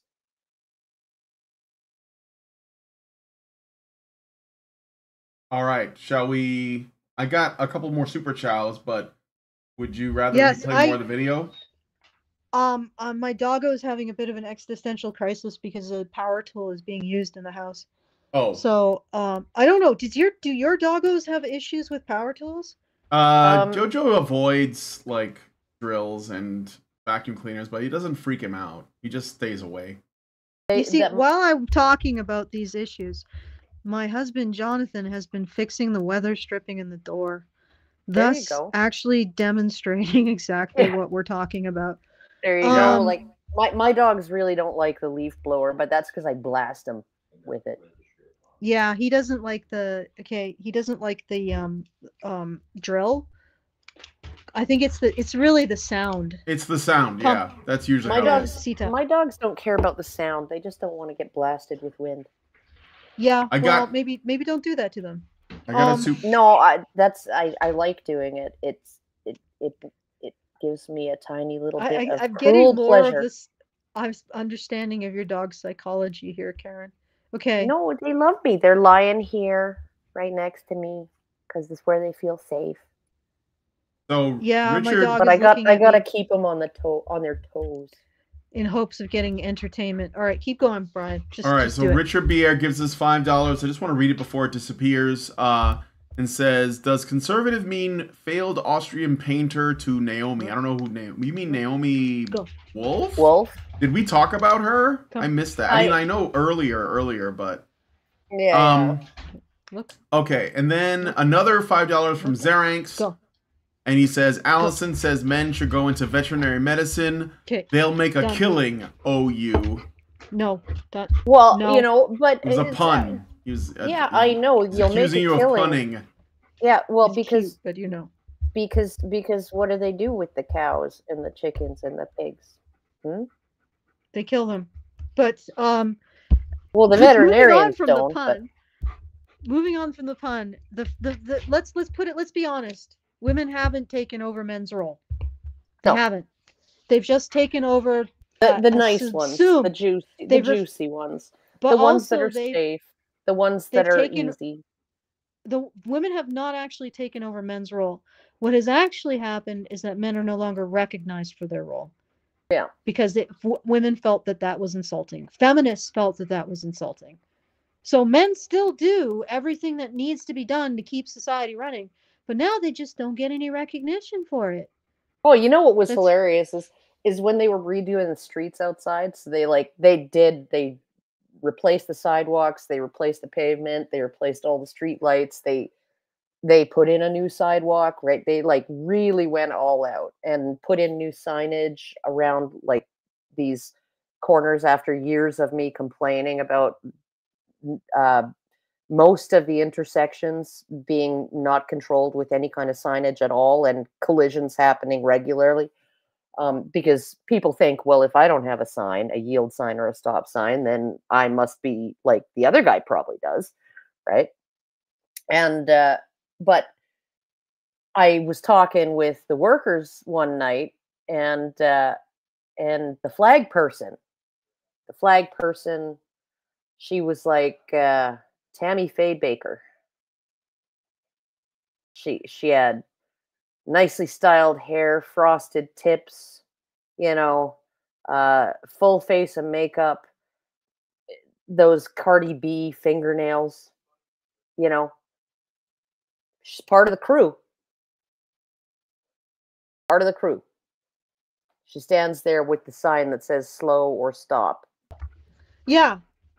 So it's like she's part of the crew. And then feminists will look at the statistics and say, well, women are responsible. Yeah. And also radical feminists will look at those statistics and say that 20% of women who are responsible for the construction work, they are capable of taking over the entire job if we've ever got to get rid of the men the way that we want to. And it's like, no. I've only ever known one female heavy equipment operator, who drives a grader or a backhoe or something like that. You know more of them if they're in the rural areas, but I don't think these women would want to essentially destroy their lives for radical feminist separatists. No, I don't think they'd want to do that for you. And it's actually incredibly entitled for these academics and these activists to say, hey, wouldn't it be awesome if we made these women's lives completely unlivable for our theories or our ideas? Yeah. I'm not saying that women need to get out there in the cherry pickers and fix the power lines, but what I'm saying is the fact that there are men who are still willing to do that is pretty fucking amazing. Particularly how they've been treated for the last 40 years. Probably more like 60 years. Okay, so, shall we continue? Yes, let's continue. Right. Happening. Remember, it was feminism, gender, social construct over biological nature that has created this mess. Trans is its logical conclusion. Right, so you think that women challenging your regressive ideas about what is feminine and proving ourselves as capable as men in many different fields would inevitably lead to men claiming to be women? If you had proven yourself as capable as men, there would be no problem, because you would be doing the large animal veterinary work. You would be doing the backhoe work. You would be doing the sewer work. You would be doing the line work. You would be half. And you would have done that without asking to be half of CEOs necessarily, right? Because you all asked to be CEOs, and there's actually the ratio of female CEOs to female trash collectors is like there's 20 female CEOs. Like it's huge. Yep. Like there you are much more likely to see a woman in a boardroom proportionately than in a trash collecting or any of the nasty jobs. Yep. And so you need to look at that ratio. That's where the quote unquote oppression lies. The ratio for men is terrible when you look at it in terms of women. For men, there's about for every one CEO, there's about 2,000 men in the absolutely worst jobs. For every one female CEO, there's about maybe 20 women in the absolute worst jobs. That's the ratio you need to look at. But the ratio should also explain something else. Please be quiet, dog. The ratio also explains in the chat. The ratio shows how much women are actually involved in the dirty, uncomfortable, unfashionable, what is it? Not the stuff that has cachet. The unglamorous jobs. The unglamorous jobs. And those are the jobs that matter. Okay? So no, women haven't taken over men's role. All they've done is taken away men's recognition for their role. So this is bullshit. All right, let's keep going. All right, let's keep going. Because, I mean, if what you see as masculine is innate in men, if it's inherent to being a man, if it's part of their biological nature, why would any man want to be perceived as feminine? Why would any man want to be a woman? It doesn't sound very logical to me. Could you perhaps contemplate the possibility that those qualities... Wait, what? Were you not listening? Okay, so she's no. What? Well, I've been listening. This is more fuck. Yeah. Did you just see the level of fuck that she tried to get away with? Language. Like, she's saying that if you believe in gender differences and that men are men and have their own unique qualities, how can you then say that men would ever want to be women? But that's what they're saying. They're saying that this is happening because there's no recognition of the unique qualities of men, or there's no recognition of the biological differences, and that some men are buying into that. I don't think this supports your argument. Yeah, well, and then on top of that, like the qualities that you showed, earlier, that she showed earlier, right, of men are so overwhelmingly negative, right, or spun to be negative. Aggressiveness rather than assertiveness, and cruel rather than maybe cold or something like that, right? Or stoic. And so you're looking at, like the role of men has been framed as basically a crime against humanity, right? So it's like, okay, so like and keep in mind, the only trans people that she really cares about are the ones who are trans women, the ones who are invading female spaces. Can I get you to hold this for a second? Hold your thought for a second, because there's something that I'm trying to point out. She's appealing to this idea that men and women are different, and these conservatives. So she's basically saying, conservatives, you think that men are men and they have their own unique qualities. Why then? How do you explain the existence of trans women? Well, how can you appeal to like you're basically saying you have to be wrong because trans women, right? So she's saying men and women have to be interchangeable because trans women, but also that's bad because trans, like, do you see the fuck? God, I don't know why I'm saying this. I'm in desperate straits to understand the pretzel logic that this woman is presenting. Well, you know, he's casting a spell with words. Analytical and logical were in the blue column. But the thing is, there is a rationale to what she's doing. She's trying to win an argument. I'm trying to figure out how all of the elaborate gymnastics she's doing is winning the shootout. Like, how does she think that this is winning at all? Like, because again, like she's saying, okay, well, you guys believe that men and women aren't interchangeable. Then how do you explain the existence of trans women? Because men and women are interchangeable. Because you guys have been saying that men and women are interchangeable. So she's saying, okay, conservatives say that men and women are not interchangeable. Thus, conservatives can't explain the existence of trans women, which means that men and women are interchangeable, but that trans women are. But the reason why trans people exist is because of conservative notions. Well, it gets darker than that. She suggests something darker than that. People like this make me feel like I'm stupid somehow. All right. Well, okay, I think you're being gaslit. That's why. I think people get stupider when they listen to things like this. Just give me one moment. I just need to go push a button. All okay, right. Just let's listen to a bit more. All right, let me put her back on screen. All right, here we go. And those we call feminine are largely socially constructed in the sense that we attribute the masculine ones to men and the feminine ones to women. And that's why girls who like climbing trees are called tomboys, and that there are men who feel more comfortable with tastes and behaviours generally perceived as feminine and the other way round. And there's nothing wrong with that. If we allowed people a bit more freedom of self-expression, why would anyone feel the need to LARP as the other sex? Agreed. And I think the answer to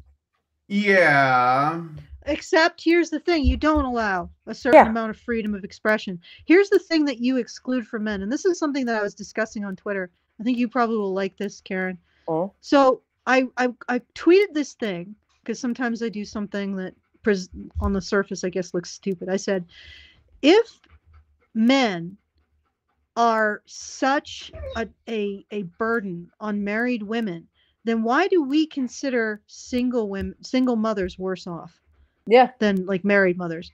And then I got a whole bunch of people and some irate women who are like, yeah, but men are like a unpaid second shift. And I'm like, yes, then once you get rid of your unpaid second shift, shouldn't you, unlike a married woman, seen as lucky? Yeah, well, shouldn't you be able to use that time that you freed up to be even more financially successful than a married woman? Yeah. Oh, they hate that. They freaking hated that. And there was one woman who said, well, my partner was abusive. I'm like, I have a sus on that one, but let's move on then. Yeah. And when I left, it was like a weight off of my shoulders and blah, blah, blah. And I said, well, apparently you're not getting this. I'm not talking about your specific instance. I'm saying that in general, men are an unpaid second shift on their wives, that they're a net negative on their wives. And then she went on and she said, yes, yeah, of course, yeah. Men force women to do unpaid housework and blah, blah, blah. So essentially asserting my point. And I said to her, you know, there really doesn't need to be much more said than this. You want to use your femininity to justify moral superiority over men. Okay. What I find hilarious about that, the unpaid second shift, right? Okay. Mm-hmm. Or the unpaid, in my case, right? The unpaid first shift. And it is, well, I mean, it is unpaid technically. I mean, like, I don't get a paycheck. The government doesn't take its slice out of that, right? I just have open access to all of my husband's money, and I can spend it however I see fit, because he trusts me to not be irresponsible with it.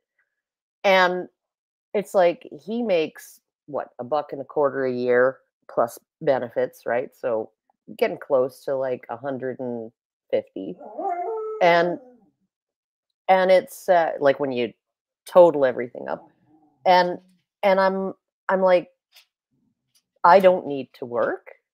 He's a lot of work, right? The house is a lot of work, and what I do online, that's also work, right? So, and I don't have to get paid for any of that. And like when we went to the big Christmas party, they call it a Christmas gala because there's like all this fancy schmancy entertainment, and there were like 4,000 people there, and for his work. And one of the managers, right, or the directors, right, she's like, oh, well, hi Karen, nice to meet you, what do you do? And I said, well, I'm an angry white woman who wants to talk to the manager. And she laughed, and I said, no, that's not what I do. I just spend his money. That's my job. And she thought that was hilarious. She thought both of those things were hilarious, actually. But it's like, I am so freaking lucky. I am so lucky. And I guess I took a gamble because he had all these health problems when we first got together, and I was just like, no, I see potential here, and he does what he loves, right? That's the thing. Like, I would never ask him to, like, he hasn't done anything different in his career because of any demands on my part, right? I sock money away, and but it's like, it's not a burden.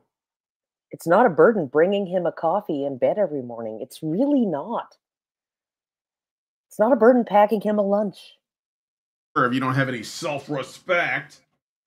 Oh, yeah. No, and it's just like, and I manage our money, and I manage our investments, and I manage our savings accounts, and I manage like all of that stuff. And so it's just like, yeah, no, he doesn't even know his online banking passwords. Okay, so the point of all of this. The point of all of this is that it's no, I was going to say close to full-time job, but it's definitely not remunerated. Free room and board, I know, but all they're the spending money I want. But they're saying that their husbands, who probably have significantly less health challenges than yours, and various natures, and they probably put significantly less into his career than you do, because I know you've also helped him with reports and other kinds and correspondence and stuff. They say that their husbands are a net negative, a net drain. They're just a second shift that's unpaid. And I'm saying, if they, if that's the case, then why do we feel sorry for single moms? And then a single mom came out and said, my husband was abusive, blah, blah, blah. But then also said, but yeah, the average man is a net drain on the average woman. And I told her, and this gets back to what she's saying about, well, why can't, if everybody can, if their expression can be whatever it wants, why do you have to identify as a woman? Well, maybe that they think that that's their expression, but regardless, my statement to this woman was, you want to use your femininity as a means to exert moral dominance over men. The fact that you are a woman, a feminine woman, or in a feminine role, you want to use that to exert moral dominance over men. And she was like, I don't understand what you're saying. I'm like, well, because you're an idiot. But regardless, but this is the thing. There is something in the gender role that is only allowed women, and that is to exert that kind of moral dominance over men. Yep. To essentially make men morally lesser than themselves through all of these unproven false allegations of men's malfeasance and burdensomeness. Yeah, okay? No, and when you look at who polices men. socially? Women. Who polices women socially? Women. Women. Yeah. Well, men police each other socially as well, but usually based on what women want. Yeah. And this is the thing. This is the thing. This is what trans women get that men don't. And maybe this is their expression that they want, is that they do not want to be morally bullied by women. And when they become trans women, that stops completely. And in fact, it reverses. It doesn't stop completely. There are still women like this, and the J.K. Rowling of the world, and the Meghan Murphys. Yeah, there are. But there's but then they get banned from Twitter and stuff. So yes, think about that. Think about that. Think about having spent all of your life being morally bullied by women like this, and that you're tired of it. And then she beaks off on Twitter and she gets booted. Yeah. Or she beaks off on YouTube and she gets booted. Finally, as a person, who doesn't really identify as a man, finally the boot is off your neck. Yeah. And so when she's talking about, oh, well, we should all be able to express our genders in whatever way, bullshit. You still reserve for women the right to express moral superiority over men. Mm-hmm. With all of the bullshit that you've just brought up. And other women. Yes, okay. Like over everybody. I got a super chow again from Great Indoors. I'm just gonna read it really quick. Gives us $10. Thank you, Great Indoors, and says, talking about veterinarians, has any of you seen Dr. Pohl? His female colleague is one of the few who actually worked on farm animals, Dr. Brenda Grettenberger, and to no surprise, she was buff and had a very male attitude. Sounds like a big German woman to me, so yeah. A Ukrainian peasant. And then we got another one from Richard Bier for $5, and he says, so a woman who doesn't have a husband doesn't have any dishes that need to be washed or floors that need to be swept because the house just stays perfectly clean. Oh, it does. It does. Yeah, no, it's self-cleaning. Mm-hmm. Mm-hmm. Without this husband here, I wouldn't ever have to do laundry. I think I understand some of the deeper motivation behind this. And it came from that video we did with Teal Deer, where that one feminist really showed her ass and said that she felt oppressed by children. I think what's happening is these women are having children and they're discovering that family life is exhausting, and it's a huge amount of investment of time and energy, and men are not taking it all away and making it go away. Yeah, that men can't do everything for them, that women actually have to step up and do something. And they resent men for that, even if it's equal, even if they're both equally doing the same amount. Any amount over nothing is men's fault. Any amount that women have to do over nothing is men not doing it for them, thus men's fault. Well, okay. I will say that motherhood can be exhausting, oppressive, all of that. But at the same time, you choose. Like, I see mothers who choose to do unnecessary work, right? Like I was talking with some of the moms at school when my older two were in elementary school, and the one mom, she was like, oh, we got home from the beach, from Ledge Point, and the kids were so dirty, they had to have a bath, and it was like 10 o'clock, and oh, it was like horrible, blah, blah, blah. And I was like,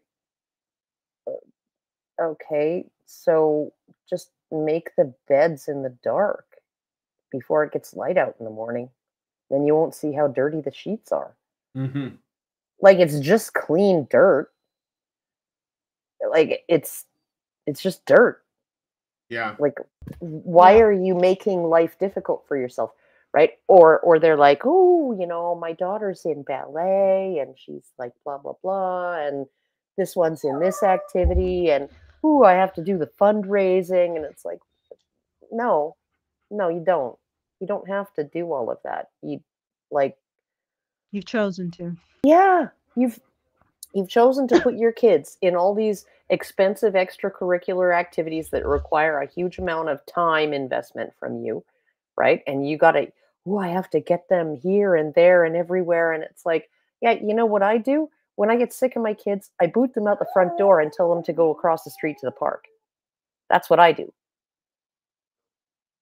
Like, go out, be outside, you know, avoid the pedophile. Yeah. Don't take the candy. Yeah, yeah. You know what he looks like. He's the one with the cute little his fluffy modus dog. operandi. Yeah. You know his modus operandi. Don't get suckered in, or evolution took its toll. Yeah. No, like, so you've been Darwined. Yeah, no, my kids were like, you know, Mom, I'd like an apple. Well, go get one. You got a piano tied to your ass? What? Yeah, well, women do make a lot of their own work. One, I remember this one. Here's the other thing: if men stay at home, women still complain. And they complain. There was this one thing that me and Brian did. This one where this woman was complaining about all the shit that she had to do for her husband, and of course, her husband was unbelievable. Like, he was a modern.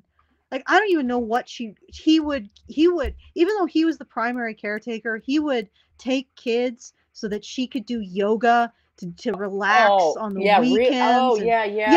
That. And she was still fucking complaining about him, because it never ends, you know, with women like this. Oh, no. He just needed to put his fucking foot down and say, you know what, bitch, enough.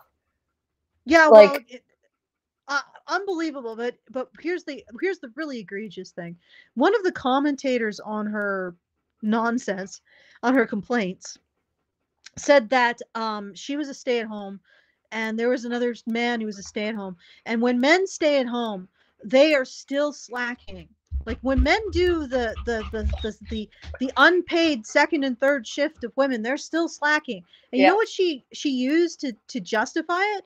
The fact that, you know, he would send the kids out to play instead of supervising them completely, and the kids did the chores that he was supposed to be doing. So I'm like, look at this. So he's actually literally training them to become adults. He's literally training his children to become adults, and because he's actually supposedly benefiting, but I'm guessing that there was your barking's not going to get you anywhere. Okay, because he was actually training his children to take on adult responsibilities, and this is front-loaded stuff. If you want a kid who is able to do this stuff, you have to put a lot of time in to train them, and then get through all of the learned helplessness and all of the or you just throw them in the deep end when they're like 2.5. Yeah, but regardless. And then if they survive, it's like the Thunderdome, but you know, at least one of them leaves. Okay, but he put that work in, and now he's benefiting from having a little team of people that are kids to help him with his chores. They're learning to be adults, but he is a lazy bum because of it. Yeah, because he's not doing what the female stay-at-homes are doing with all the chores. Oh, right? I gotta cut the grapes in half, otherwise it's a choking hazard, right? And I have to pick up the living room 3 times a day, right? Do you know what your kids do, right? Okay, they don't want to play with their toys. They just want their toys to be spread across the living room. That's what they want, and that's what they will have. And if you can't handle that, right? Like, I would pick up twice. Once in the afternoon before my ex would come home from work. Shut up, Mrs. Wu. And once before bed, just in case somebody needed to get up and, you know, make it sound like safe and sound to the toilet, right? But, you know, I did not, like, this whole idea of, like, oh, I got to make everything perfect and everything has to be, no, it was like 11 months old, Jack first, you know, I used to cut up his apples for him, and 11 months old, when he started walking, he figured out how to open the fridge, open the drawer, grab an apple, take a bite out of it, right? Eat it properly, close the fridge, close the drawer and the fridge, which is something that my stepson's never figured out how to do, right? And I was like, well, I'm freed from this tyrannical chore from now on, right? Like I was just like, anytime they figured out how to do something on their own, I was like, oh, that's so great, right? They put on their shirt and their shoes backwards, but, you know, I didn't have to put it on for them. So let's all go out to the grocery store. Like I was just like, yeah, no. Every single time they learned something new, that was the end of me doing it for them. No. And so it was just like, yeah, no. My job as a mother, like I had a job as a housewife and a helpmeet and, you know, like doing stuff, building things so that, you know, putting in the labor to renovate and stuff like that, right? So that we wouldn't have to pay anybody to do it. I put in a lot of work in those areas, right? Because my kids were independent very early, right? And they were independent very early because the moment they showed any inkling of wanting to do things themselves, I was just like, yeah, you can do that. You can cut your own cheese. That's probably what this guy did. Yeah. He just encouraged independence in his children. Yep. And somehow that became him being a lazy bum. Yeah. And the funny thing is that's what you're supposed to do as a parent, I assume, is to teach your kids how to deal with your children for adulthood. And it's really like these women really told on themselves with that nonsense. Mm-hmm. But anyway, even that wasn't good enough. Okay, let's listen to a bit more because I don't remember the sequence of diversions that got us here. Oh. I do have thank yous though. All right, Mrs. Wu, can you be quiet? That lies at least partly in autogynephilia, and you can't blame feminists for men's fetishes. There is no logical follow-through from the premise of women rebelling against their prescribed subordinate role. Wait a second. We can't blame feminists for men's fetishes. How about the fact that you say that men desiring women is objectification and some kind of criminal act men do to women?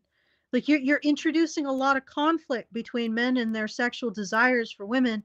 One way they can resolve that is by becoming a woman. Yeah, by dressing like one and being attracted to themselves in the mirror. Like, lady, think about that. You have infused a whole bunch. I would actually put even more necessarily than just the trying to get away from the moral bullying that feminists do. I would put the autogynephilia on feminist doorstep too.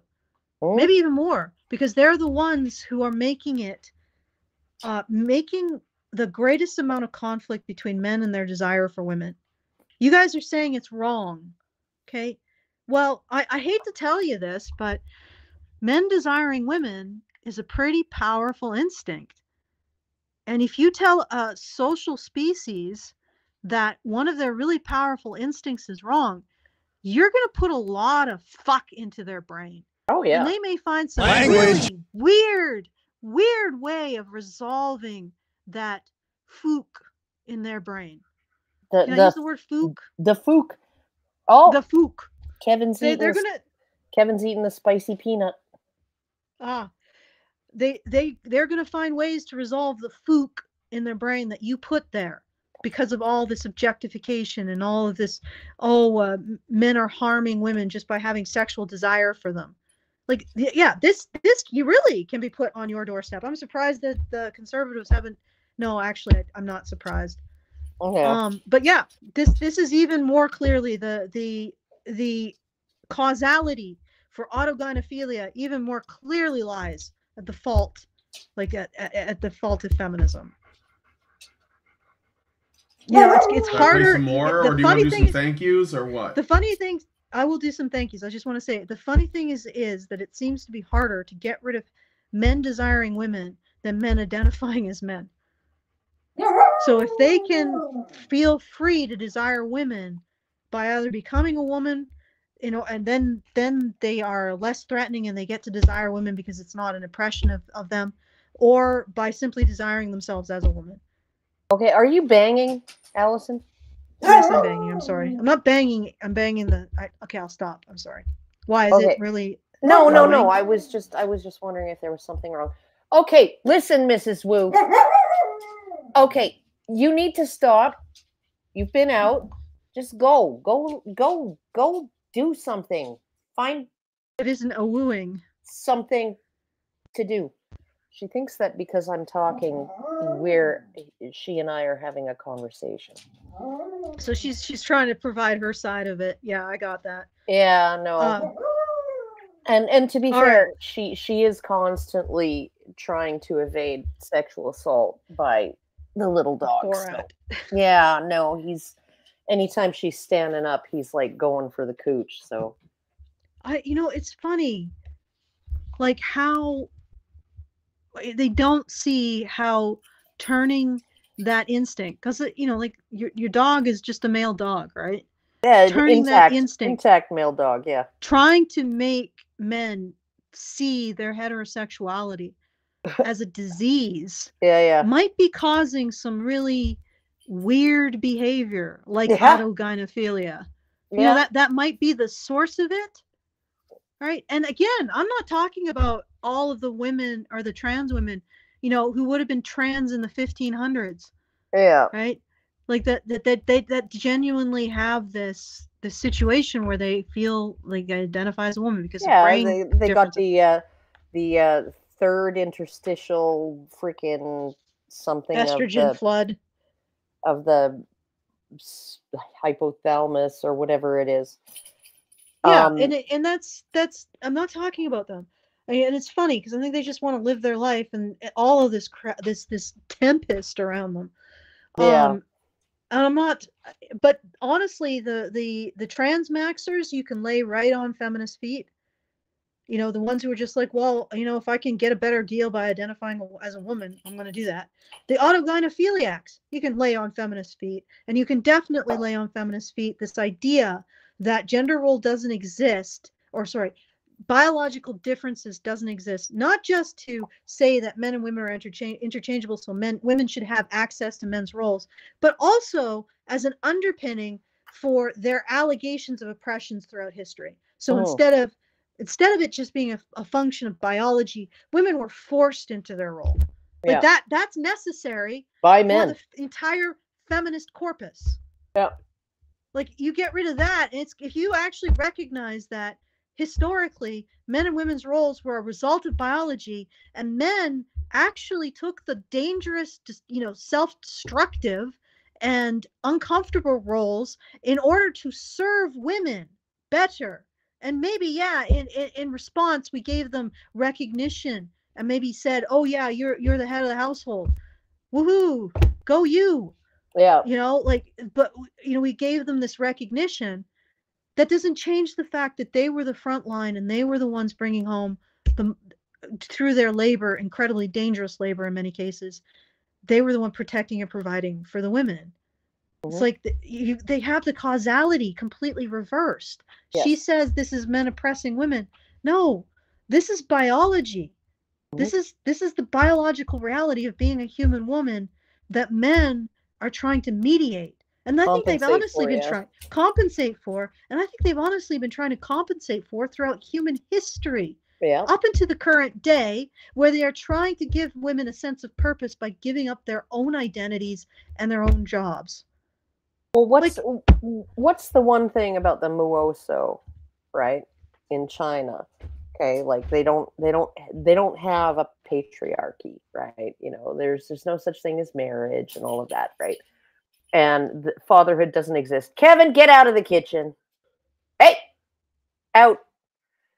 And but okay, so the men are still the ones who slaughter the pigs. The men are still the ones who do the hunting and the fishing and the dangerous stuff, right? The men are still the ones who do the really heavy lifting, the building of homes and boats and things like that, right? And the women, Okay, there's a matriarch in each village who runs the village, right? And she decides who does what work and who gets what remuneration for it, right? She's like literally like little tiny villages of centralized government. But who drives the livestock to the markets over wet and muddy and dangerous roads? Men. Who does all of the external politics, the stuff that, you might get killed, right, by an enemy group? The men, right? The men still do those things. Even though the woman, right, the matriarch, is in charge of all of the local matters, right? The men are in charge of all of the venturing out on dangerous roads and doing dangerous diplomacy. Look, go. Right. We got to wrap it up pretty soon here. All right. So you know. All right. So I have a super chow, and okay. Yes. Oh, I got some thank yous as well, so I should probably do that as well. All right. Should I do my thing first? It's short. Go ahead. All right. Yeah. So I got a super chat from Richard Bier, gives us $5 and says, so just who is responsible for the fetish that so many women have towards emasculating their partners or the fetishized desire for eunuchs? Okay. Well, I mean, I ain't got nothing to say about that. So not my bag. Well, why not? Like, who is responsible? Like, probably feminism. I think sissification. Is there a female fetish for eunuchs? There is both a male and a female fetish for that. Yes, I covered a story where there was a individual that was performing castrations on people who wanted to transition and live streaming it for sexual gratification of viewers. Okay. And then they would eat the parts that they removed. Yeah, they got arrested. So. Well, yeah, all I'm saying is that there are sick puppies out there. Okay. Well, with that, I would like to do some thank yous. I would first like to thank Brian for no longer talking about that. I really appreciate that. Okay, so Kenneth gives us $5. Thank you, Kenneth. Are you not entertained? Are you not entertained? Okay, Michael. But in particular, thank you, Kenneth, for responding to the could you put, let's just move it forward. I really appreciate that. That was quite sweet. And then the Great Indoors gives us $100. So thank you, the Great Indoors. Thank you very much. That's really nice. Thank you. Richard Bier gives us $250. Thank you, Richard. You're always good for it.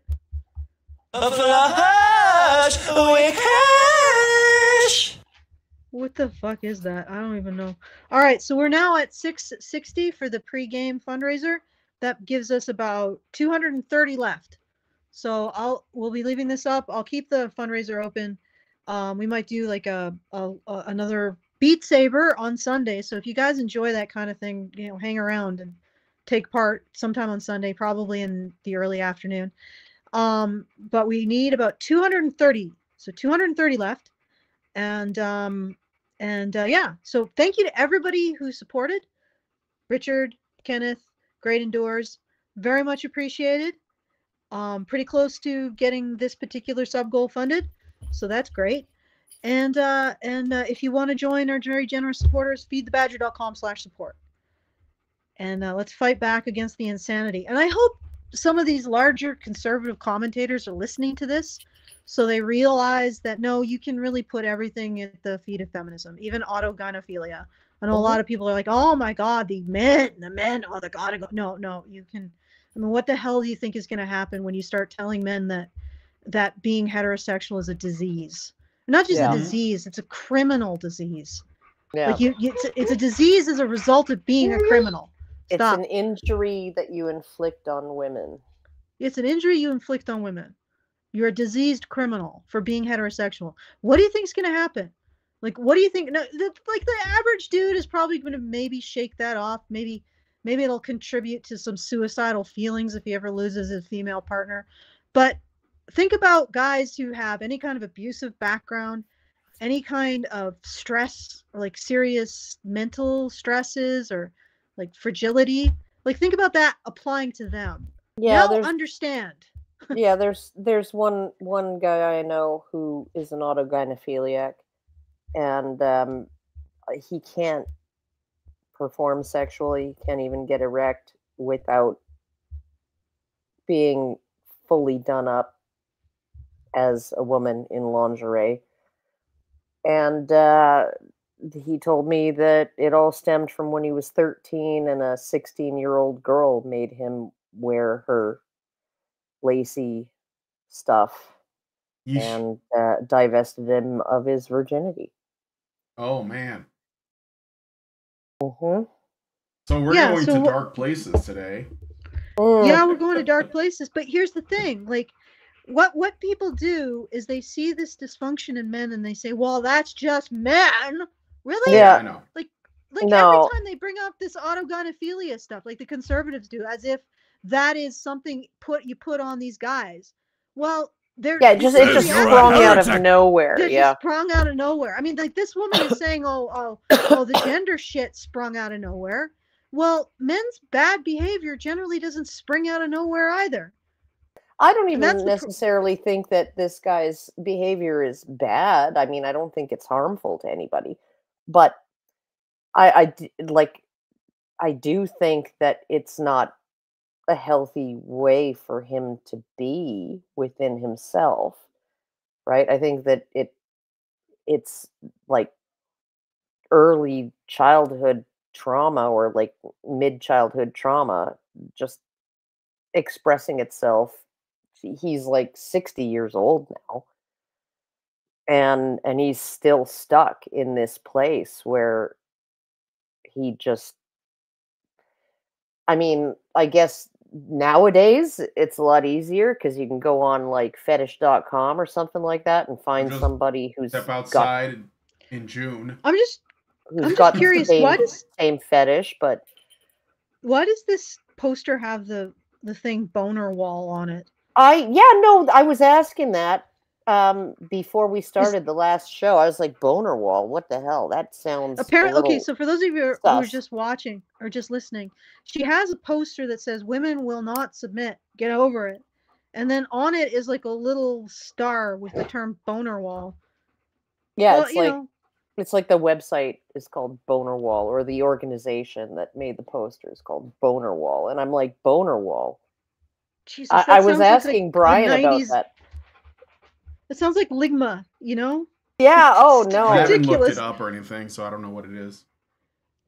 Okay, let's ligma taint, ligma nutsack, ligma balls, and ligma peen.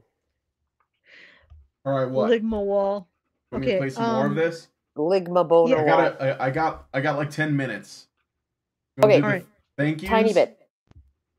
I did the thank yous. Oh, right? That's it? Oh, okay. What was that, Karen? Tiny bit more. All right, tiny bit more. Let's do it. And wanting to use their individual skills and talents in the workplace and play a full part in decision-making, and men wanting to cross-dress and access women's spaces and sports. They are totally separate issues. No, they're not. I think it's time we looked at what inspired Matt's cathartic rant. Here. All right. I'm just pausing for the banana. Do you want to hear more? Saying they're entirely separate issues, like, they're in their discrete boxes. Neither the twain shall meet. They're all symptoms. One benefits her and the other doesn't. She doesn't understand the connection. One is beneficial and the other isn't. There's no logical connection between the two. Well, in a way, they're both beneficial because one gives her a direct benefit. The other one gives her something to point at, a scapegoat for everything that justifies the former. Yeah. So they're both beneficial. Wow. What a coinky dink. That worked out. Yeah. Here is the clip he shows of Helen Joyce in conversation with Michael Shermer. you know who Matt Walsh is. He's a very conservative Catholic. He's somebody who's anti-abortion, he says feminism is the worst thing that's ever happened to Western civilization, et cetera, et cetera. And I don't think he understands, in fact, I'm certain he doesn't understand that makes him part of the whole problem. Because the problem is that both conservatives like Matt Walsh and gender ideologues that he's mocking completely fairly, both believe that gender stereotypes and gender roles are inherent to what it is to be a woman. One side uses them to define what a woman is. Matt Walsh thinks that they're inseparable. He understands that a man is a male person and a woman is a female person, but he thinks... Gender stereotypes, okay. Do you want an essential womanhood to defend? Yeah. Right. If you want an essential womanhood to defend, then you are saying that there are inherent gender differences. You see, this is the problem. You see these women like a dog chewing a toffee. They want to have an essential womanhood to defend, but they don't want men and women to be different. Yeah. Because then you'd have to recognize things that would be inconvenient to them. Yeah. So they want men to be different from women, but they don't want women to be different from men. Like that's what it comes down to. Yeah. This lady wants men to be different from women, but does not want women to be different from men. And she doesn't understand that is impossible. Oh, she doesn't want to understand because she can offload the mental load onto men. Yeah. Okay. Do you want to finish and especially this commentary? Conservatives. I think we should probably get going. Brian needs to get going. I need to get going. You have 10 minutes. So no, I said that like 9 minutes ago. Yeah. Oh, okay. Yeah, it's been a while since he said that. This is the clip that by the way that this Maria MacLachlan, this clip of Helen Joyce is specifically why she decided to make this video. So this is kind of like the crux of the whole thing. Okay, well, but we can do another one. I mean, this is like near the end. We got a lot done today, though. I'm very impressed with you guys. Yeah, we did. Like we did, but we're trucking along. Let's back it up to the start of this clip and play it out. You don't forget it. Play it out. No, play it out next time. All right. Okay, that's fine. We'll just go here. Yeah, we're doing the pregame first goal of the monthly fundraiser at feedthebadger.com/support. Support the show by going to feedthebadger.com/support. It is what it says it is. Unlike this woman who wants women to be different or men to be different from women, but women not to be different from men. And you can also at any time after the show is over, if you find anything that we have said particularly fascinating, you can go to feedthebadger.com/justthetip and send us your thoughts. And we will respond to them on the next relevant show. So once again, feedthebadger.com/support to support the show, feedthebadger.com/justthetip to tell us we are not screaming into the void, which is always very much appreciated. Okay, Brian. All right. Well, if you guys like this video, please hit like, subscribe if you're not already subscribed. Hit the bell for notifications, leave us a comment, let us know what you guys think about what we discussed on the show today. You can find a link to the full video in the description if you want to watch it in its full context. And please share this video because sharing is caring. And also let me know what you guys think about this slight change to our format, visual format, in the comments as well. I think it is a lot smoother and less chaotic. So thanks guys so much for coming on today's episode of the Rantzerker, and we'll talk to you all in the next video. Men's rights activists are machines, dude. Okay? They are literal machines. They are talking point machines. They are impossible to fucking deal with, especially if you have like a couple dudes who have good memory on top of that too. Holy shit, you're fucked.